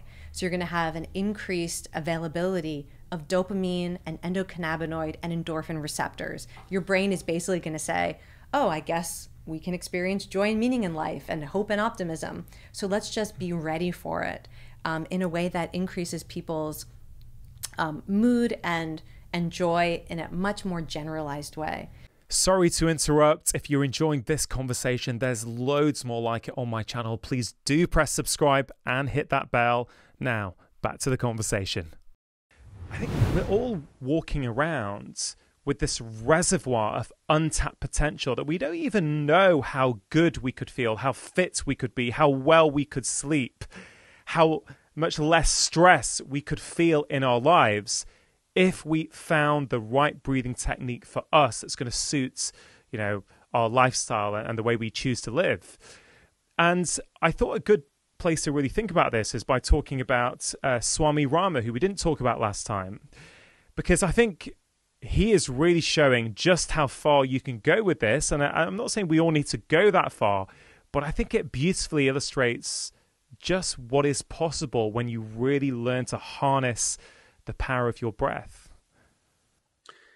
Yeah, and before we get into Swami Rama, I just want to mention, pick up on one thing. We were just talking about kids, and we didn't mention this in the first chat either. But since the book has come out, and since you and I chatted, how many months ago was that? I've heard from so many sleep medicine researchers, people who specialize in pediatrics. And what I learned from them is that the pandemic of ADHD, about 10% of the population in the US suffers from ADHD. Most are kids from age 2 to 5, and then it picks up again from ages around 12 to 17. But most ADHD is tied directly to breathing and breathing quality. And they showed me the percentages of 75% of kids who have ADHD also have sleep disordered breathing. And by improving their breathing during the day and during the night, so many of these kids can overcome what is considered this psychological or neurological problem. And that has just blown me away, that simply breathing properly can have such a transformative effect. But then I was thinking about it more. I said, this shouldn't be shocking, because if you're doing something wrong throughout the day, and if you're doing something 100% wrong for a third of your life, it's going to destroy your body. And that's what we've been seeing with these kids with ADHD. And Dr. Stephen Park at Albert Einstein College of Medicine is doing some incredible work in this area as well, looking at what happens when you allow a kid to breathe better. Look at how quickly they're able to overcome some of these chronic issues. So I just wanted to tie that on before we talk about Swami Rama. But in many ways, I view that these things are related, because it just shows you the potential of what breathing can do, not only to heal us of some chronic issues, but to also put us up that next rung of human potential. And I think that old Mr. Rama did that better than anyone. This is to give a little backstory on him. This is somebody who grew up in the Himalayas, and he was taught yoga and breath work at the age of around 4. Wow. And he stuck with it his whole life, spent years in a cave honing this skill. And he got so good at it that by the time he was in his 30s, he went off and traveled the world. He studied at Oxford. He studied at various universities. He knew like 8 different languages. And he was so impressive that researchers at the Menninger Clinic, which at the time was the largest psychiatric training facility in the US and the most renowned, a Navy physicist there had heard about all these things he was able to do. In other tests, he apparently was able to stop his heart just by focusing on his mind and breath. And he was able to increase the temperature in his fingers. And this Navy physicist didn't believe these stories, even though the data was right there. So he brought Swami Rama into his facility and conducted a battery of tests. And they found that he was able to remain conscious while he lulled his brain into a delta state. So a delta state are the states of very deep sleep. We're supposed to be unconscious. We're supposed to be asleep. But he was able to remain conscious during these states. So that was pretty impressive. But what impressed them even more was that he was able to control his heart rate. He was able to increase it about 20 beats per minute within a space of about 8 seconds. And he was actually able to make it beat at a rate of more than 300 beats per minute with his mind. And he did this for more than a minute. That state, atrial fibrillation, is supposed to be, it will kill you after a while, but apparently Swami Rama could do this for about a half an hour to an hour. All of these things are medically impossible, and no one would believe it unless there was a real doctor there, researcher there, recording the whole thing. And still, this was reported in the New York Times. So it was reported in Time magazine.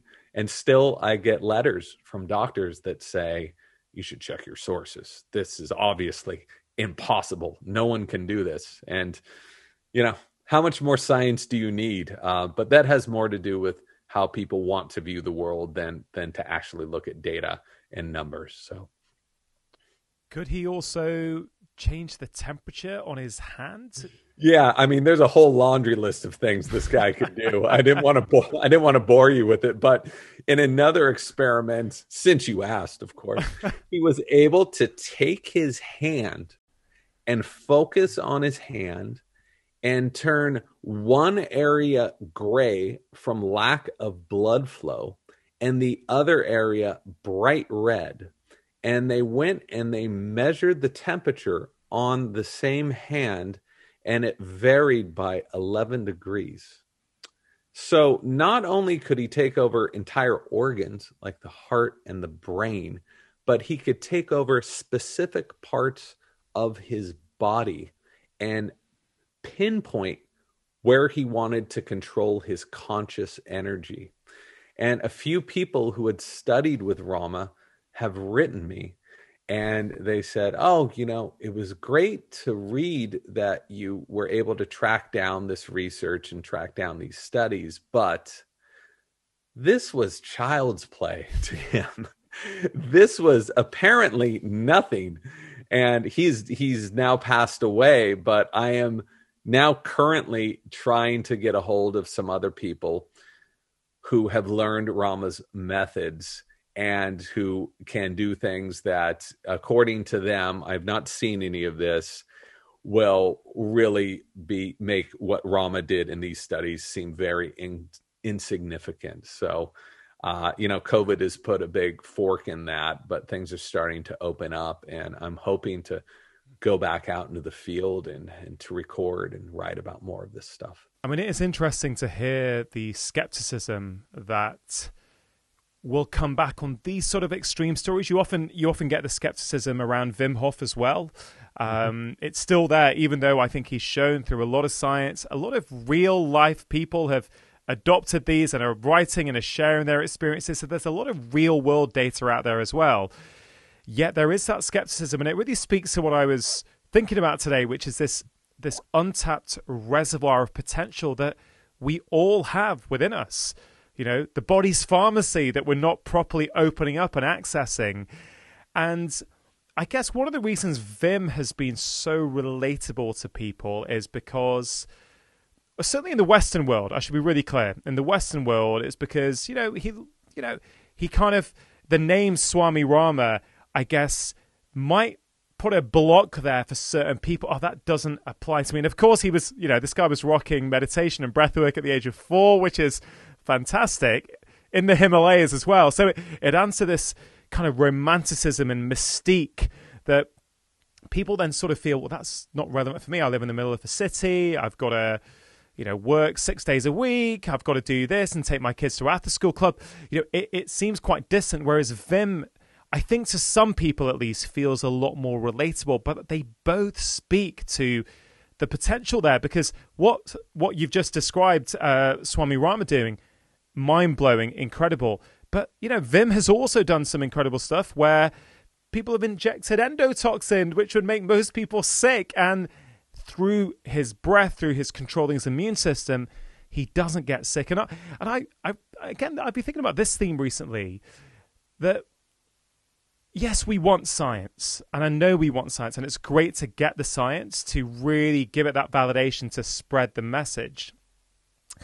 But it feels to me on some level that breathing is so fundamental to who we are as humans that there's almost a 3-dimensional quality to breathing.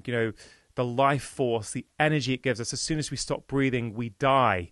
That actually, I wonder sometimes, do we look at it through a very sort of one-dimensional, reductionist, scientific lens? Whilst that has merit, I sometimes wonder if we're missing some of that broader picture that some, I guess, of these ancient practices may have been speaking about and talking about for many years? Well, I think when it comes to people's apprehension, there's nothing much I can do about that. And the last thing I want to do is to become an evangelist. I really want to be even-keeled here and just provide what I have found. I'm not the one doing the research here. I'm reporting, and there's a big difference in that. I think when you look at Wim Hof and Tumo, and I've gotten some blowback on this as well. I've had people say it is impossible for a human to sit in snow for 8 hours at a time and melt a circle around themselves without wearing any clothes. This is scientifically impossible. And then I'll send them the study done by Herbert Benson at Harvard Medical School that was published in Nature, the most esteemed scientific journal on the planet, that shows that people can do this with their breathing. And that's usually when I never hear back from these people again. And that's fine, right? So Wim has come up with the exact same resistance, but the difference is he's not wearing a robe. He's not wearing beads. He drinks beer, eats pasta, plays guitar, just like every other middle-aged adult male. And so that has made him very approachable in many ways. He's also volunteered to do whatever study people want to do. And I think what he's discovered, especially with the study with the endotoxin, when they first shot Wim up with the endotoxin of E. coli, and he didn't suffer any symptoms. And they said, "Oh, you're just a weirdo. There's no way anyone else can do this." He's like, "Well, let me take a group of people that you can pick. I'm going to train them for 4 days, and then they're going to come back and do exactly what I did," which is exactly what happened. So I think that it's this kind of science in this accumulation of data which is so necessary. You'll certainly get to a point where people just don't want to hear about it. If you look at climate change, how many studies are there showing climate change is real? Like 1,200, 1,300? And you still have people saying, I don't believe any of that stuff. What can you do about that? To me, you can just offer them information, right? And if they want to approach this in a scientific way with truly an open view, then they can do with that what they will and really look at the data. But when it comes to these superhuman feats of Swami Rama and Wim Hof, and even Chuck McGee has these to a certain extent, I don't view these as superhuman at all. These are human abilities that each and every one of us can hone.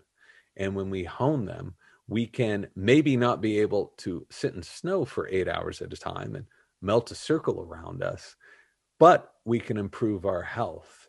And I think that that is Wim's most impressive and important message. He's saying, don't go to Everest and run a half marathon in bare feet and bare chested like me. I already did that. But why don't you take control of your breath? And then once you take control of your breath, you can use that to help establish better, healthy habits throughout the day. And I think that's why he's resonated with so many people across the globe, is because he's allowing them to use something that we are all born with, right? It's our own natural human body to improve our condition. It's beyond health as well, Yeah. James. Everything we do in life, we're breathing whilst we're doing it, right? We take our breath everywhere with us. It's no part of our life is lived separately to the breath, and therefore improving our breath has the potential to improve every aspect of our life. You mentioned health, but our relationships can be significantly improved, because if we can control our breath, we can breathe better, our stress levels will be lower, we deal with stress and friction much better, your sleep quality can potentially be better. We spoke about that at the start, about nasal breathing at night. Yes, there's going to be an impact on chronic disease as well, but it is this three-dimensional kind of, this is sort of what I was getting at, that you don't live your life without your breath. So improving the quality of your breath absolutely can have profound benefits, whether you want to climb Everest in your shorts or whether you just want to get through the day better, calmer, more peace. And I guess that's why as a doctor, I'm so passionate about breathwork. In each of my 4 books, breathwork has come up in all of them, even though I write about different topics, because the breath is central to so many different aspects of our lives. I learned this from a sleep researcher and biochemist. He said that we get most of our energy not through food, but through our breath. So if you look at how glucose is broken down, it takes 6 times more oxygen than glucose to fuel us. And he broke down the whole chemical structure of how that works with oxidative phosphorylation. And he said, so if you explain to people that, all of the food that they're focusing on every minute of the day, all of the supplements, yes, food is incredibly important for health and for energy. Of course it is. But that food can't do any of its magic if you don't have the breath there as well, if you don't have that proper and efficient supply of oxygen. So just as you mentioned, this is not woo-woo new age stuff. This is the most basic biochemistry in the human body. And breathing has to be considered as important as what we eat and how much we exercise and how well we sleep. It really does. And I think it's starting to. I think it's been pushed to the background for a little while now, but people are starting to recognize it. And just concerning how the human body is able to function better with breathing and what happens when we put the body in a state of nature. There's a quote by Albert Svent-Georgi, who won the Nobel Prize for his work in vitamin C, that I love. And as you were talking, I was just reminded of this quote. He said, "More than 60 years of research on living systems has convinced me that our body is much more nearly perfect than the endless list of ailments suggests.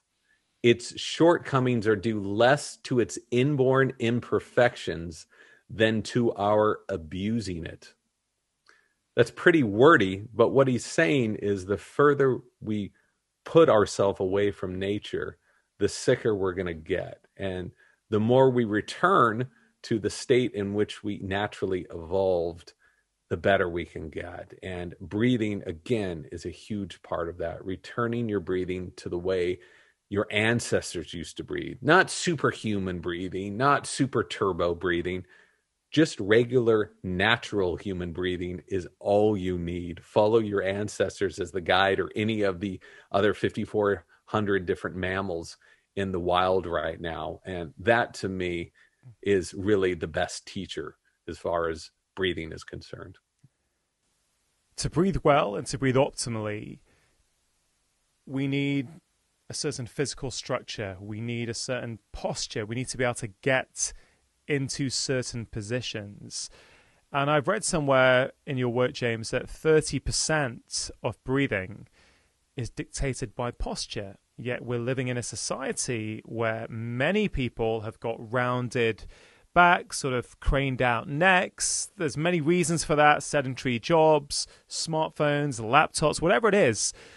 But how does this play a role in our ability to breathe? Because some people will be hearing this and go, "Okay, James, you convinced me. I'm in. I want to breathe better. I want to get your book. I want to check out the techniques. I want to find the right one for me." But where does posture play a role, and what can people do about that? Well, if you consider that in your chest right now are these two huge balloons, right? These are your lungs. And these balloons need to inflate properly and deflate for you to get a consistent and easy flow of air. And by getting that consistent and easy flow of air, you will be able to consistently and easily get a flow of oxygen, which is what is going to fuel all of your cells. So when we're sitting like this, hunched over, which is how I sit a lot, or if we're sitting on a couch with our feet up, and if we're walking around with our shoulders like this, even if we wanted to take a full and easy breath, we can't, because we can't inflate those two balloons in our chest, those two lungs. So Dr. Belisa Vranich has done some amazing work in the biomechanics of breathing. And I talked with her recently and read her books, and they're fantastic if you're looking at the biomechanics of breathing. And she has found that most of us tend to breathe up and down, right? But what we should really be doing is to be breathing out and in. Because what you want to do is you want to be engaging the diaphragm and inhaling the lungs, air into the lungs very softly. So in order to do that, your rib cage needs to be flexible, right? And if you think about what yoga does, what is yoga more than just a way of stretching your rib cage and your intercostals so that you can breathe more easily? So Vranich has this test. It's called the BIC test. And what you do is you place your hands and you put them above your hip bones and you breathe in, and you want to feel your hands moving out laterally, not just your stomach going out. That's where a lot of people get it wrong. Like they think belly breathing is about pushing the stomach out. You want your belly around here to expand outward and inward. And if you can do that, then you're breathing correctly. If you can't and you feel no movement there, then you're an up and down breather. And the more you focus on this, on breathing out and in, the more you start to feel your diaphragm descending in the proper way. And the more you start being able to breathe more easily. This has made an incredible difference for me in my understanding of breathing. Not only that, but also in athletic performance, whether I'm surfing or running or whatever, to focus on breathing outward and inward instead of up and down. Yeah, it's incredible. And it's, I guess, what you're showcasing there is that it doesn't matter if your posture's a bit altered from years of not breathing well and being hunched over. I guess the positive note is there's things you can do once you now flip that switch in your brain and say, right, okay, I'm going to take breath seriously. I'm going to start working on certain things. I'm going to every day just try that and just see if I can get a bit more expansion out rather than up and down. I really think people are going to start to feel those differences. And as I said earlier in our conversation, they're going to start tuning into things that they weren't even aware of before. One of the first things we did with you was change your diet. Yeah. Because I was so reluctant to that. I called it the no fun food diet for a while. I remember. It's and again, I want to just outline what my philosophy was. My philosophy was, look, there are multiple things here that could be contributing. I don't know which is or not, right? But let's go through your body systematically and change what we can. Let's focus on the creation of health. So we basically change your diet to a very much like a whole food, fresh food diet. So a lot of the things that you were used to having, we were cutting out. Yep. I know that I felt that this bloating issue that you had, I felt that you might have something called SIBO, small intestinal bacterial overgrowth. And I thought that was contributing in some way to your gut function and maybe contributing to your symptoms. There's some studies out there which suggest it might be. Again, I'm being very careful with my language because people get very inflamed with this stuff. And it's very easy for this stuff to get misinterpreted. But this was an approach of saying, let's look at all the things that might be contributing. You've been seeing doctors for years. You're on 20 pills a day. You're still not any better. The current approach you're taking is clearly not working. So let's take a different approach. Let's take an approach that at the very least is going to do no harm. Absolutely. That's always my philosophy. So we made big changes to your diet. Yes, you were resistant. I do remember that. I remember that day well. That's one day I actually do really remember. Do you? Absolutely. Do you ever watch the series? Do you ever watch your episode?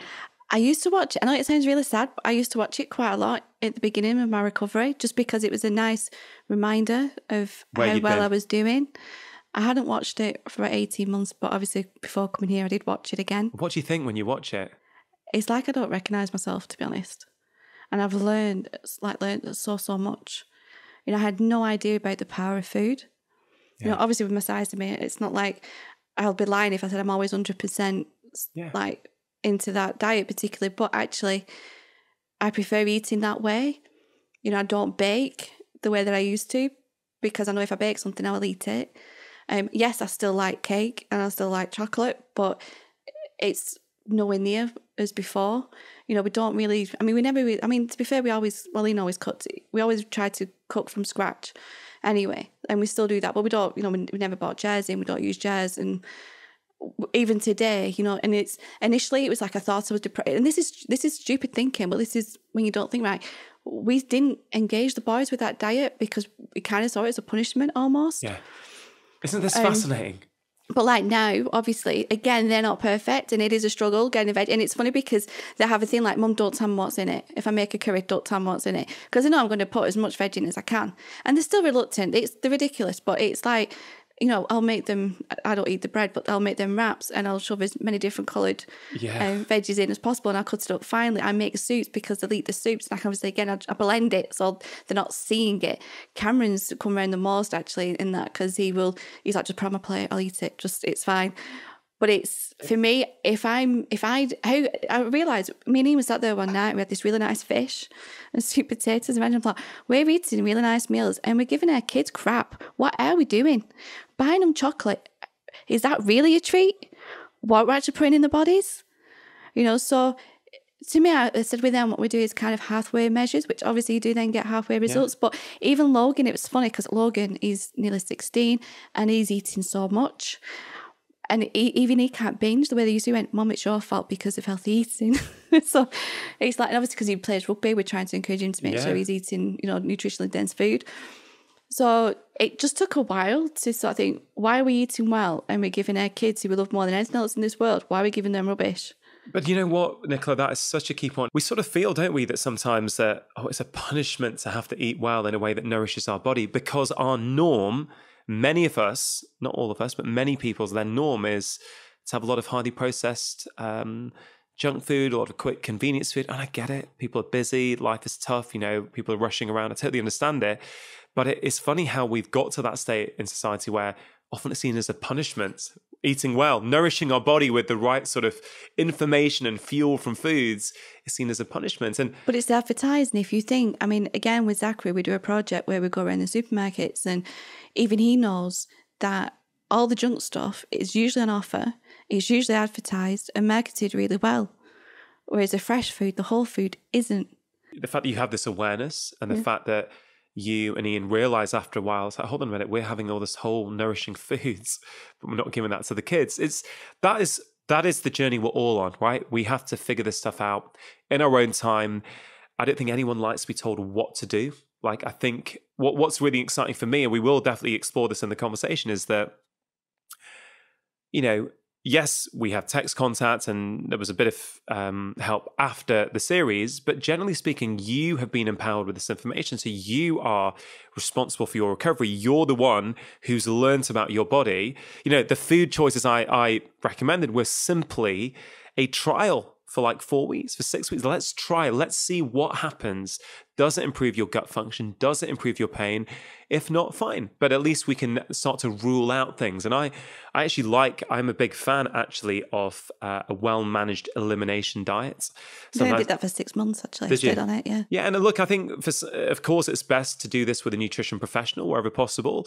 But I personally feel that a well-managed elimination diet can empower people so much in terms of what different foods might be doing to them. I have so many patients that are like, I didn't realize every time I have dairy, my skin breaks out. That's exactly what happens with me and Zachary. Really? And it was really interesting because when Zachary was a baby, he ended up on lactose-free milk because I initially fed him. I didn't realize I could just take dairy out of my diet.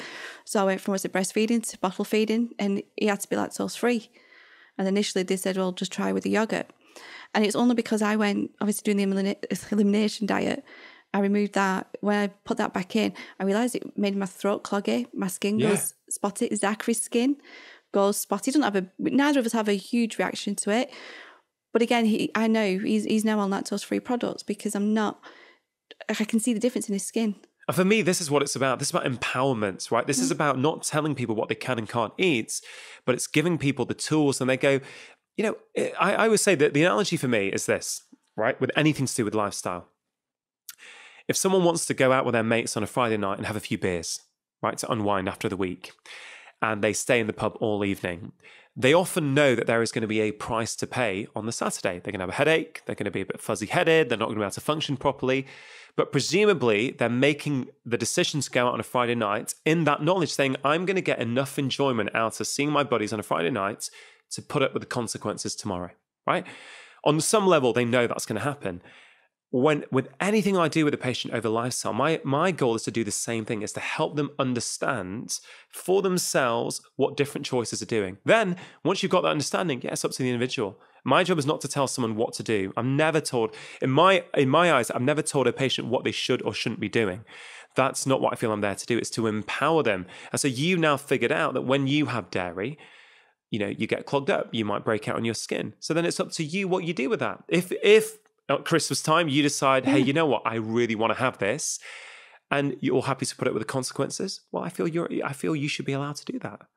And to be fair, I do. And like I said, It is a choice, and I'm far from perfect with it. It's just I'm much more aware. So if it's very rare that I do have dairy, but if I do, it's a deliberate choice that I'm making, knowing that but I'm not constantly subjecting my body to something that I know it's going to have a reaction to. And that's the key, really. It's I limit it rather than just ignore it. Yeah. And I love that. I really love that. And I think, I'm not at all, just to be clear, I'm not telling everyone or I'm not suggesting everyone should stop eating dairy. I'm just saying many people feel better off it. My interpretation of fundamentally, in a nutshell, what we did together was this. It was basically adopt the philosophy in my first book, the 4-pillar plan, look at food, movement, sleep, and relaxation, and tweak them all to suit you and suit where you're at. But then I think because you were so unwell and because you were in so much pain and your energy was so poor, I had to give you some supplements basically to support your mitochondria. So I think that it was like this 4-pillar philosophy with the short-term use of 2 supplements in particular that were really there to help your mitochondria function better. Is that your recollection of what happened? Yeah. Yeah. Absolutely. Yeah. And are you needing any supplementation today, or are you sort of pretty much okay with your lifestyle? I'm not taking any supplements at the moment. See, and this, I think the whole issue about supplementation gets misunderstood with the public and the medical profession sometimes. Just to reiterate, I'm just making this point particularly for the listeners here. When we use the term lifestyle medicine, I never want it to infer that people have done things to themselves. And I don't know if that was an issue that came, maybe that's how you might have felt at the start at some points. I love the term lifestyle medicine. Yeah. Initially, I interpreted that as being just food. Right. And I think so many people mistake lifestyle medicine as meaning food. And if anyone takes anything away from what we're saying today, I'd like them to know that actually lifestyle medicine is so empowering and it puts us back in control. And to me, that has just been phenomenal. And it's not just food. It's like you said, really what you did with us is the 4-pillar plan. You know, and I recommend it to every single person I meet. But actually, I don't want to speak for anybody else. Some of the way that I lived, I massively contributed to me becoming ill. Was that deliberate? Absolutely not. You know, there was no conscious thought of, I want to make myself ill. But there's so many things actually that isn't any wonder that eventually I became ill. Yeah. So we do it to ourselves, but very much inadvertently, and there's no blame. And initially I blamed, and this is one thing that really kills me with this illness, is the guilt. The guilt haunts you. And obviously, because I do have a support group, and all the time it's guilt, and it's so misplaced. Yeah. You know, and it breaks my heart actually that the number of people who feel that guilt, and I felt it too, and I still remember that I kept saying to Ian, I would not blame you in the slightest if you left me.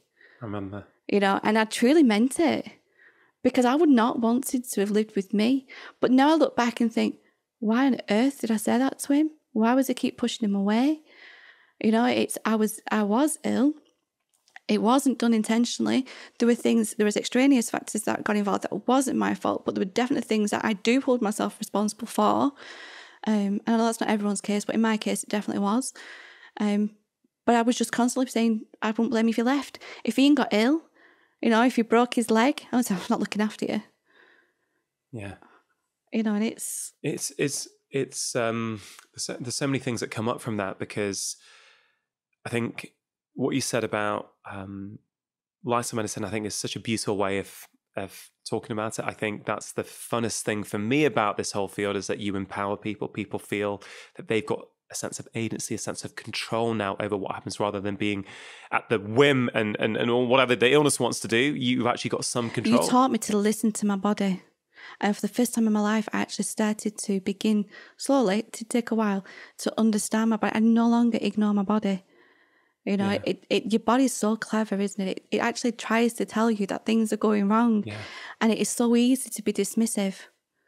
And that in itself is empowering.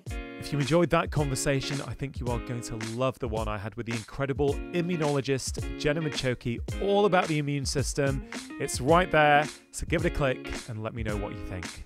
And click here to download my free breathing PDF. Gut bugs, the microbiota, are one of the key educators of the immune system.